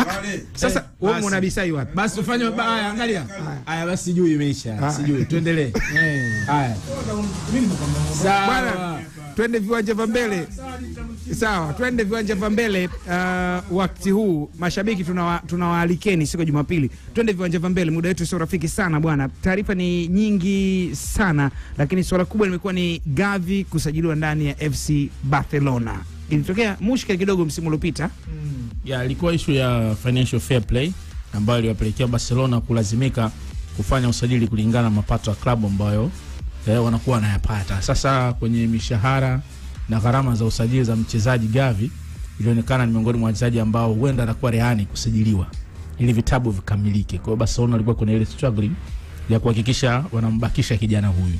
Kumbuka ni ile cream ambayo hivi sasa wanaileta kwa speed sana na wanatamani iendelee kuwazalisha matunda. Kwa hiyo taarifa leo kutoka nchini Spain imethibitisha kwamba Barcelona wamefanikiwa kumsajili Gavi kwenye vitabu vyao na tayari kwa ajili ya kumtumia kwenye msimu unaofuata. Na hadi jezi wamesema atabadilisha. Nadhani namba 6 wanasema atatumia. Kitu kama hicho. Okay. Gavi. Kwenye project ya Xavi. Project ya Xavi, jezi ya Xavi, mchezaji ni Gavi. Sawa. Pablo Gavira. Sawa. Bwana, Mbappe na kustahili kutoa tuzo ya Ballon d'Or. Eben Alnes, the White Pandit. Akihojiwa na kitoke. Tena kumradhi. Na amesaini kandarasi. Atavaa kule namba 6 na dili lake litakuwa mpaka June 2026. Ita include release clause ya euro bilioni 1. Okay. Wonderful. Kwa hiyo wamefanikiwa, case closed. Issue ya Kylian Lotin Mbappe. Yeye bwana anajua na kituo kimoja cha habari akaulizwa kuhusu Ballon d'Or kwamba anaonaje nafasi yake ya Ballon d'Or msimu huu, akasema kwamba anaamini yeye anastahili kuwa mshindi. Na ukiangalia binafsi siamini kama Kylian Mbappe anastahili kuwa mshindi wa Ballon d'Or kwa msimu huu, hajapokuwa ana takwimu nzuri kuliko mchezaji yoyote ule kwa msimu huu, kwa sababu kwa magoli tu wachezaji ambao wamefunga mabao mengi msimu huu ni Kylian Mbappe pamoja na Erling Braut Haaland, wote wana mabao 54. Lakini ukiongelea mjumuiko wa mabao, Kylian Mbappe anakuwa na mjumuiko mengi wa mabao kuliko Erling Braut Haaland katika mashindano yote.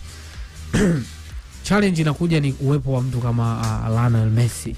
Ukiangalia uwepo wa Lionel Messi kwenye hiyo podium ya Ballon d'Or, hususan ninaamini top 3 Lionel Messi lazima atakuwepo kwa kila ambacho amekifanya kwa msimu uliopita, na kikubwa zaidi kinachoenda kumweka mbele Messi, cha kwanza kura. Naamini wale wanaopiga kura za Ballon d'Or kwa asilimia kubwa, waamuzi wenyewe asilimia kubwa, naamini Messi ataenda kwa kipaumbele chao. Cha pili, World Cup.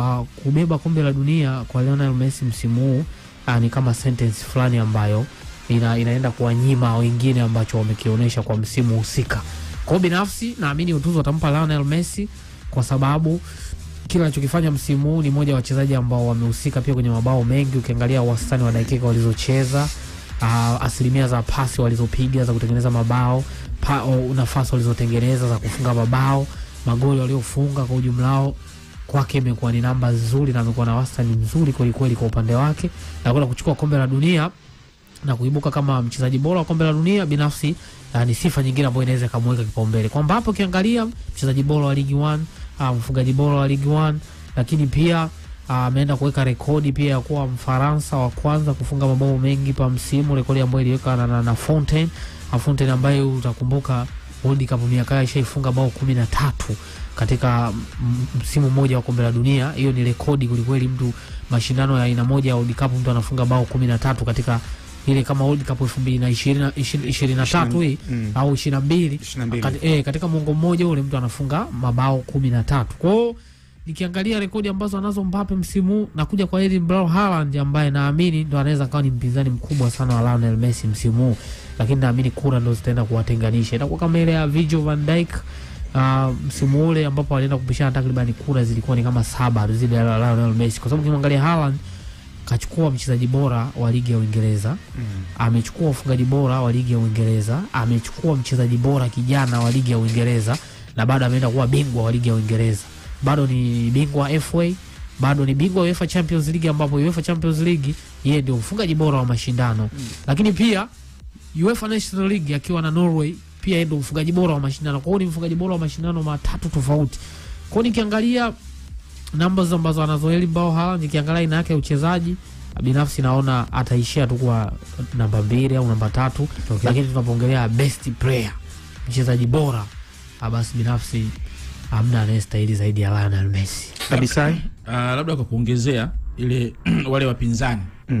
Nimeona pia kuna mijadala imemuongeza contender mwingine ambaye ni Rodri kiungo wa Manchester City. Ambao wanatumia kigezo cha kumweka Rodri, wamesema Rodri amekuwa moyo wa midfield wa Manchester City in Premier League.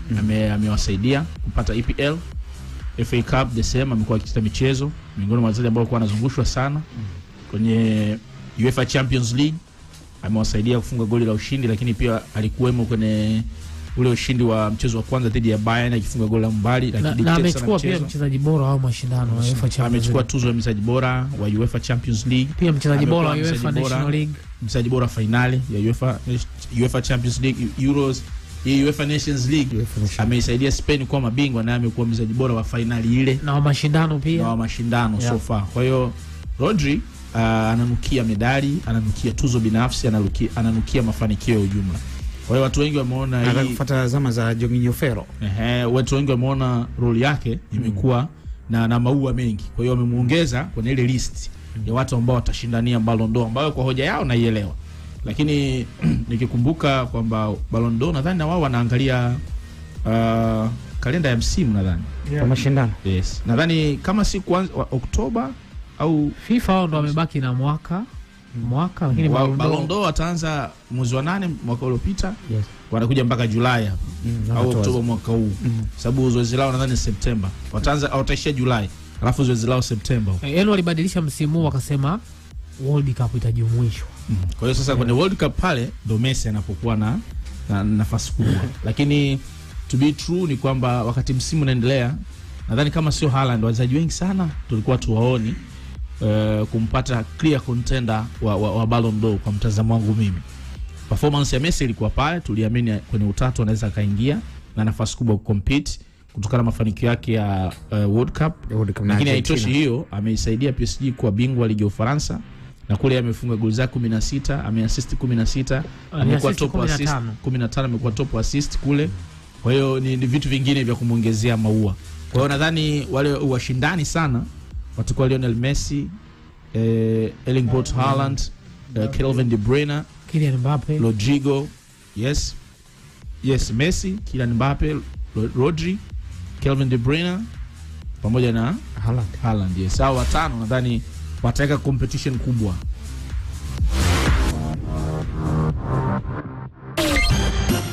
Usitoke. Babaki hapo. Tunalipa bila dakika 0 tu. Tunarudi. Kijana, mambo vipi? Je, unaelewa nini kuhusu katiba ya nchi yetu? Hivi unatambua ni kwa namna gani katiba inakushirikisha kama kijana? Usikonde. Shirika la vijana Tanzania Youth Vision Association kwa kushirikiana na EATV wamekuandalia kongamano kubwa la vijana linaloitwa Kijana Komana Katiba. Lengo ikiwa ni kutoa uelewa kwa vijana wote kuhusiana na katiba yetu ya Tanzania ili kutambua haki zao na ni kwa namna gani wanaweza kushirikishwa katika uandaji wa sheria zinazomweka kijana kushiriki kwenye mamlaka za maamuzi. Unajiuliza ni wapi itafanyika? Kongamano hilo litafanyika kwenye ukumbi wa makumbusho ya Posta jijini Dar es Salaam tarehe 25 mwezi wa 6 mwaka 2023 kuanzia saa 7 kamili mchana hadi saa 10 jioni. Itaruka live kupitia East Africa TV na mitandao yetu ya kijamii. Vijana wote wanaalikwa kuhudhuria kongamano hilo, kwani hakuna linalomhusu kijana bila kijana mwenyewe kuwepo. Hivyo usipange kukosa. Kwa taarifa zaidi, wasiliana nasi kwa namba zifuatazo: 0766 23 55 29, 0657 80 87 11 na 0687 50 44 76. Mpange mwana, tukutane kwenye kongamano. Njoo tuzungumze kuhusu haki na wajibu wa vijana hapa nchini. 103.1 East Africa Radio. East Africa Radio. Morogoro. East Africa Radio. Together tunawakilisha. We got the DJs. The king is in the mix. It's the perfect timing. DJ 45. DJ 45 King in the mix. East Africa Radio DJs with the fire mix. East Africa Radio. All hits. Baada ya kulipa bili, kifuatacho.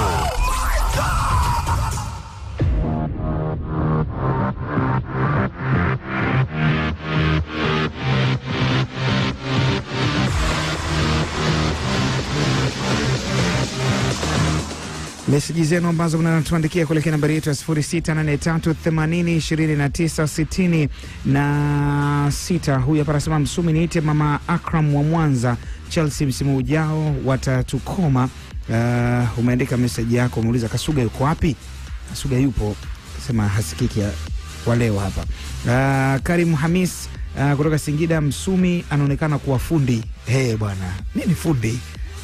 Message za wasikilizaji fundi. Mimi naitwa Yums. Unabisha? Nani anabisha? Sio mtu anakoroma. Nikimzimia fedha hapa. Hakuna kubisha. Kule. Ni kweli. Ni kweli. Asante. Naitwa Yums hapa Masaki. Tunaomba tetesi za Joao Cancelo. Ni kweli kwamba anaenda Gunners? Umeandika message yako. Na wapata pia East Africa nikiwa pande za Mtwara. Mimi namba yaya. Asante. Bwana, tuanze kuangazia hii la Kai Havertz kama ni mtu sahihi ndani ya Arsenal, lakini pia limezungumzwa message ya msikilizaji hapo kuhusiana na kwanza kuhusiana na wao Cancelo. Nimeona taarifa ya kikachero imeripoti kwamba ataondoka Manchester City mwisho wa msimu huu kama ambavyo msimu unamalizika. Kwa hiyo ni swala la kuangalia uwezekano wa kujiunga na timu ipi. Klabu ya FC Barcelona inahusishwa kwa karibu sana na ina monitor situation. Kwa hiyo nadhani hiyo message ya msikilizaji atoka tumemjibia hapo, lakini umehoji swali la Kai Havertz. Kuhoji kwamba atakuwa mtu sahihi ndani ya Arsenal. Yes, kwa mimi hapa nasema ni sahihi, sio tu kwa Arsenal, kwa timu yote ambayo inaweza kuhusishwa na Kai Havertz. Ila miongoni mwa vitu ambavyo vimemwangusha sana msimu uliomalizika wa EPL na michuano yote ni ile kuhamishwa nafasi. Hajawahi kuenjoy kwa asilimia kubwa nafasi mama ambayo wanapenda kuexplore.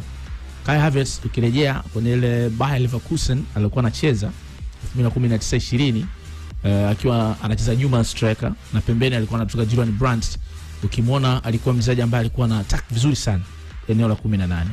Anatoa assist, alikuwa na double figures pamoja hata na kufunga magoli ambayo yanafunga second balls na ana arrive kwenye box muda ambao defenders wote wanaangalia goli na wanaangalia strikers.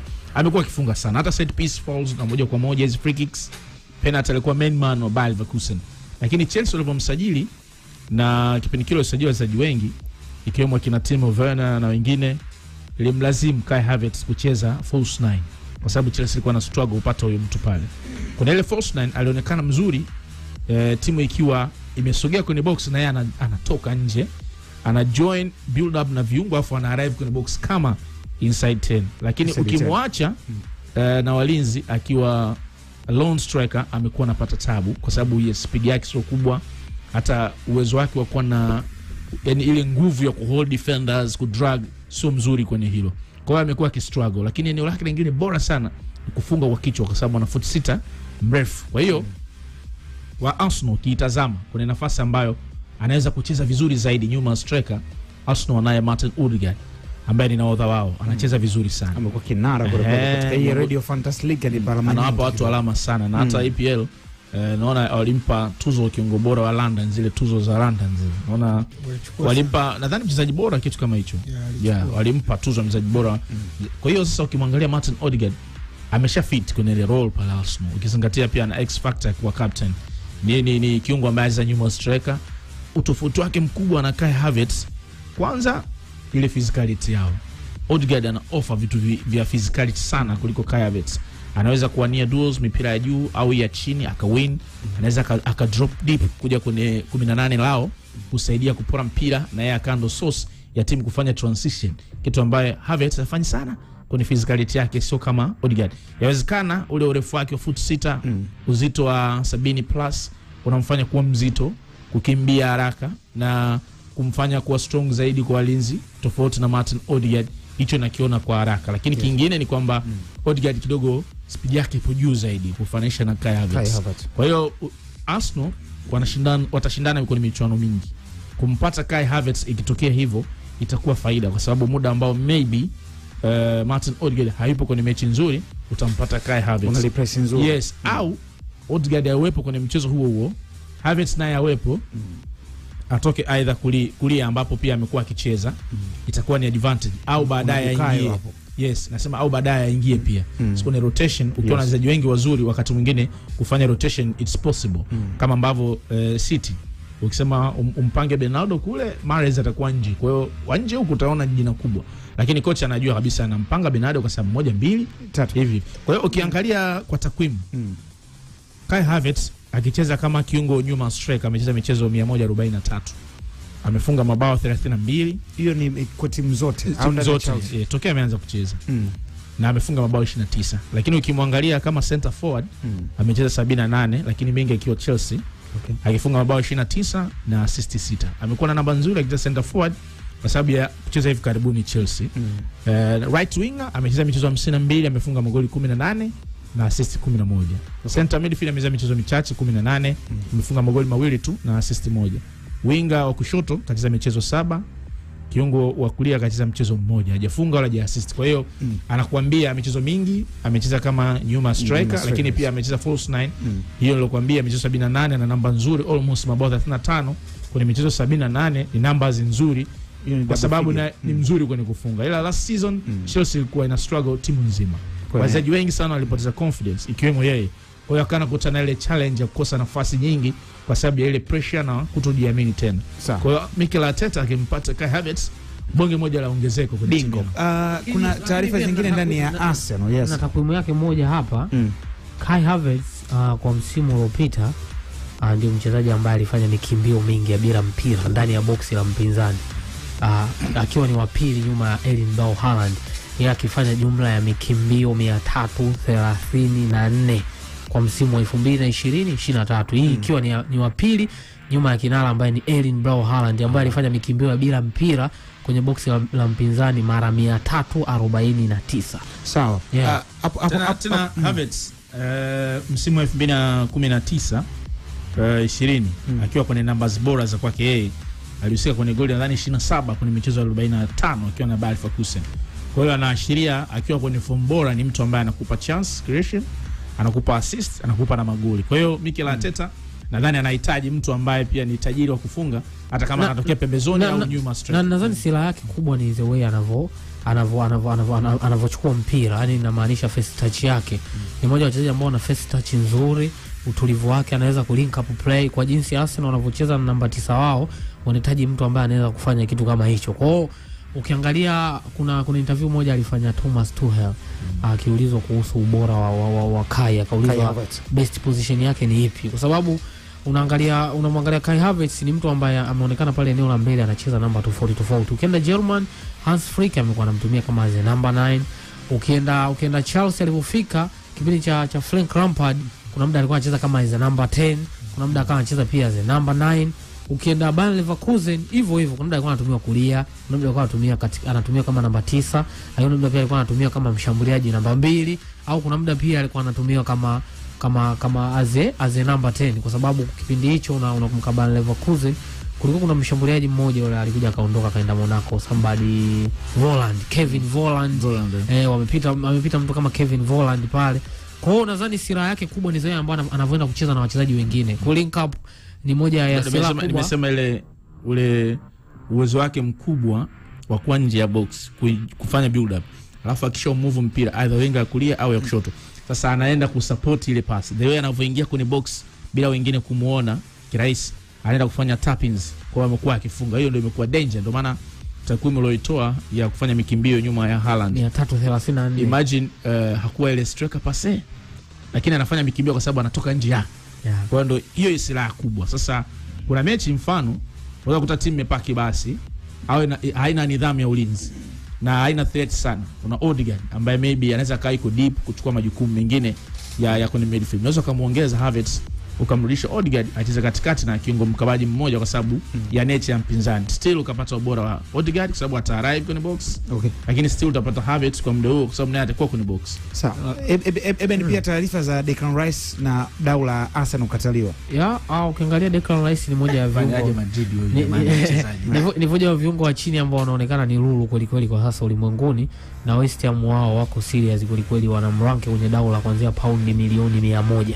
Yaani chondo kianzio bado hujaweka wako sahihi. Sasa Arsenal West Ham umri performance na dhao ambavyo wamewasaidia msimu uliopita, wakimwacha yule wanatakiwa wapate hela ambazo wanaweza kufanya replacement nzuri. So far wanaweza wakacheza kwa sababu naona wana Thomas Shushek pamoja na yule Paqueta, lakini Shushek wanamchukua Jao pale. Hawa wote hawana nidhamu ya kuhold nafasi kama ambavyo Declan Rice anafanya. Na kwa Arsenal dau la kwanza walipeleka paundi milioni 75 likakataliwa.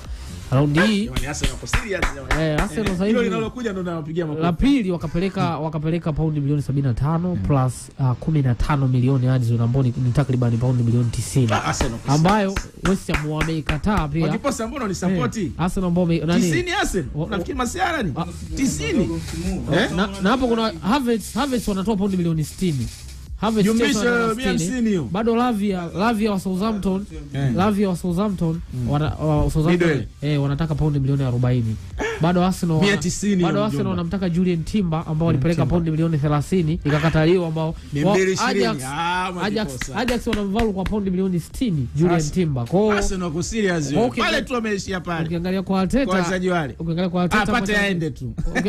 Ukiangalia kwa Arteta anachokitaka kwamba kuna baadhi kundi kubwa la wachezaji ambao wanalitaka na inaonekana wako serious kweli, wanataka kuwapata. Kwa hiyo nadhani kuhusu masuala ya wachezaji binafsi hao wote nilokutajia, Lavia, Havertz, Timber pamoja na Declan Rice, maslahi binafsi sio problem.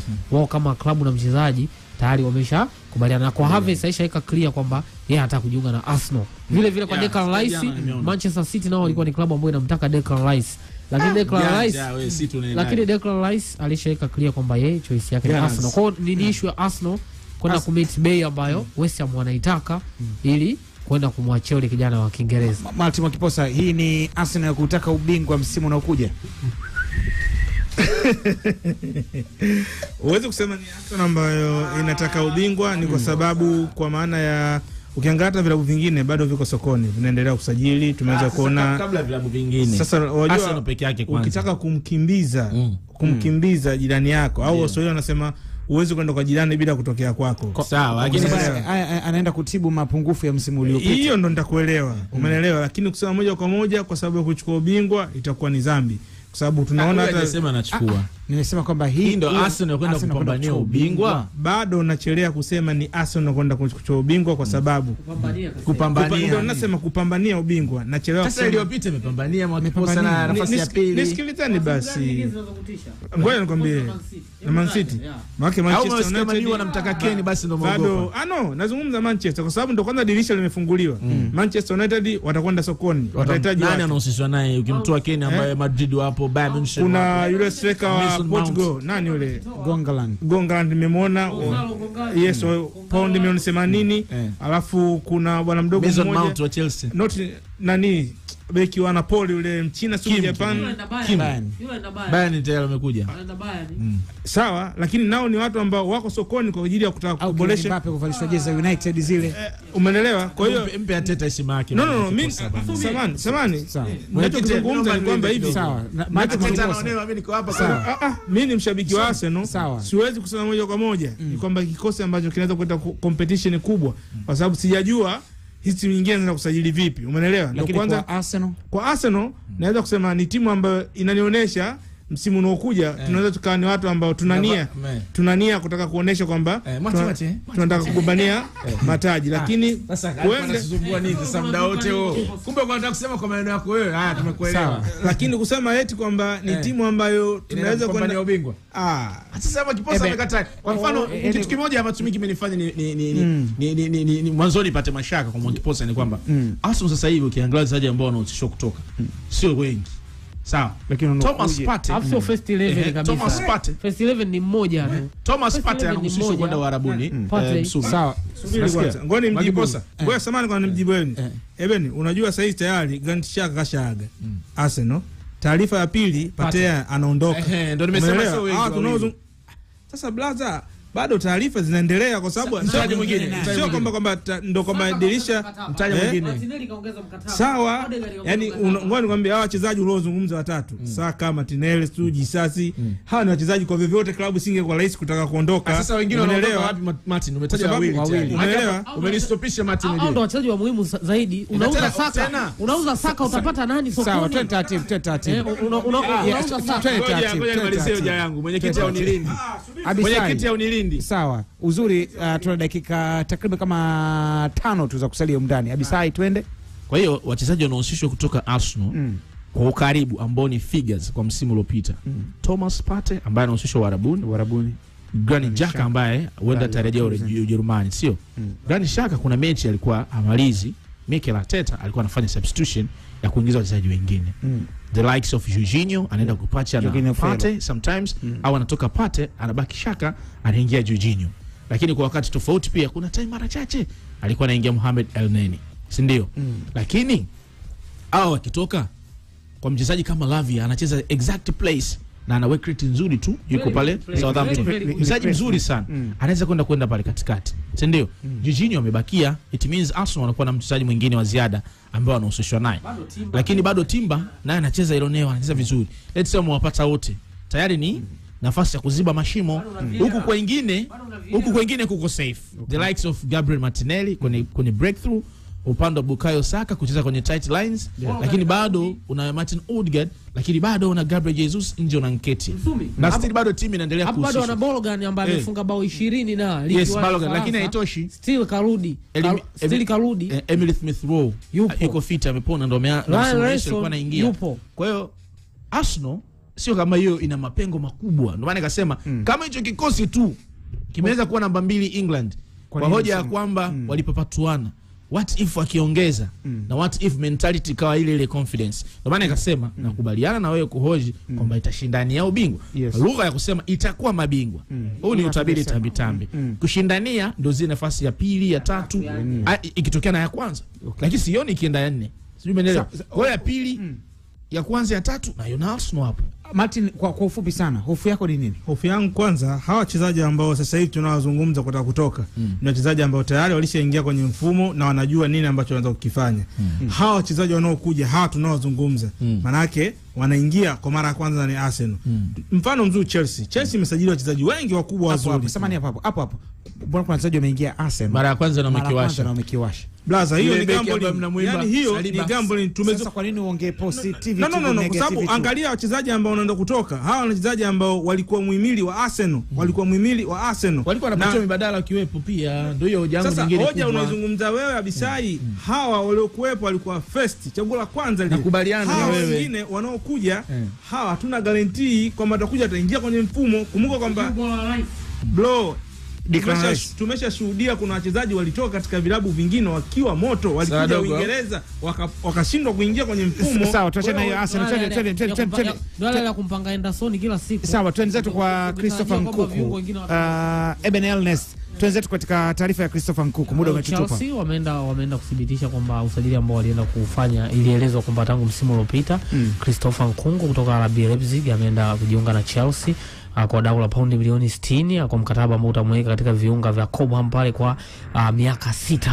Kwa ukiangalia Christopher Nkuku akiwa mmoja joint top scorer msimu uliopita wa Bundesliga pamoja na Christian Falkund, striker wa Werder Bremen na timu ya taifa ya Ujerumani, anakuja Chelsea. Ukiangalia ni aina mchezaji ambaye ana add kitu kwenye eneo lao la ushambuliaji, kwa sababu ni mchezaji ambaye anaweza akacheza maeneo mbalimbali ya eneo la mbele, anaweza akacheza winga ya kushoto, ya kulia, anaweza pia akacheza kama number 9 badala wa Havertz, anaweza kucheza pia anaweza kucheza kama as number 10, lakini pia ana lile jicho la goli tofauti na hao wachezaji wengine. Kwa mfano umemgusia mtu kama Kai Havertz, ukimwangalia rekodi za mtu kama Christopher Nkuku unaona pia ameshakuwa mchezaji bora Bundesliga. Msimu uliopita ule sio maana wamechukua Jude Bellingham ni ule msimu wa juzi yake, ni mmoja wa wachezaji ambao wameonyesha kwamba ana ile eye ya goal, kwa sababu ukiangalia katika michezo yake 172 ameenda kufunga mabao 70, akienda kutoa pasi za mabao 56. Kwa ni jumla amehusika katika mabao ni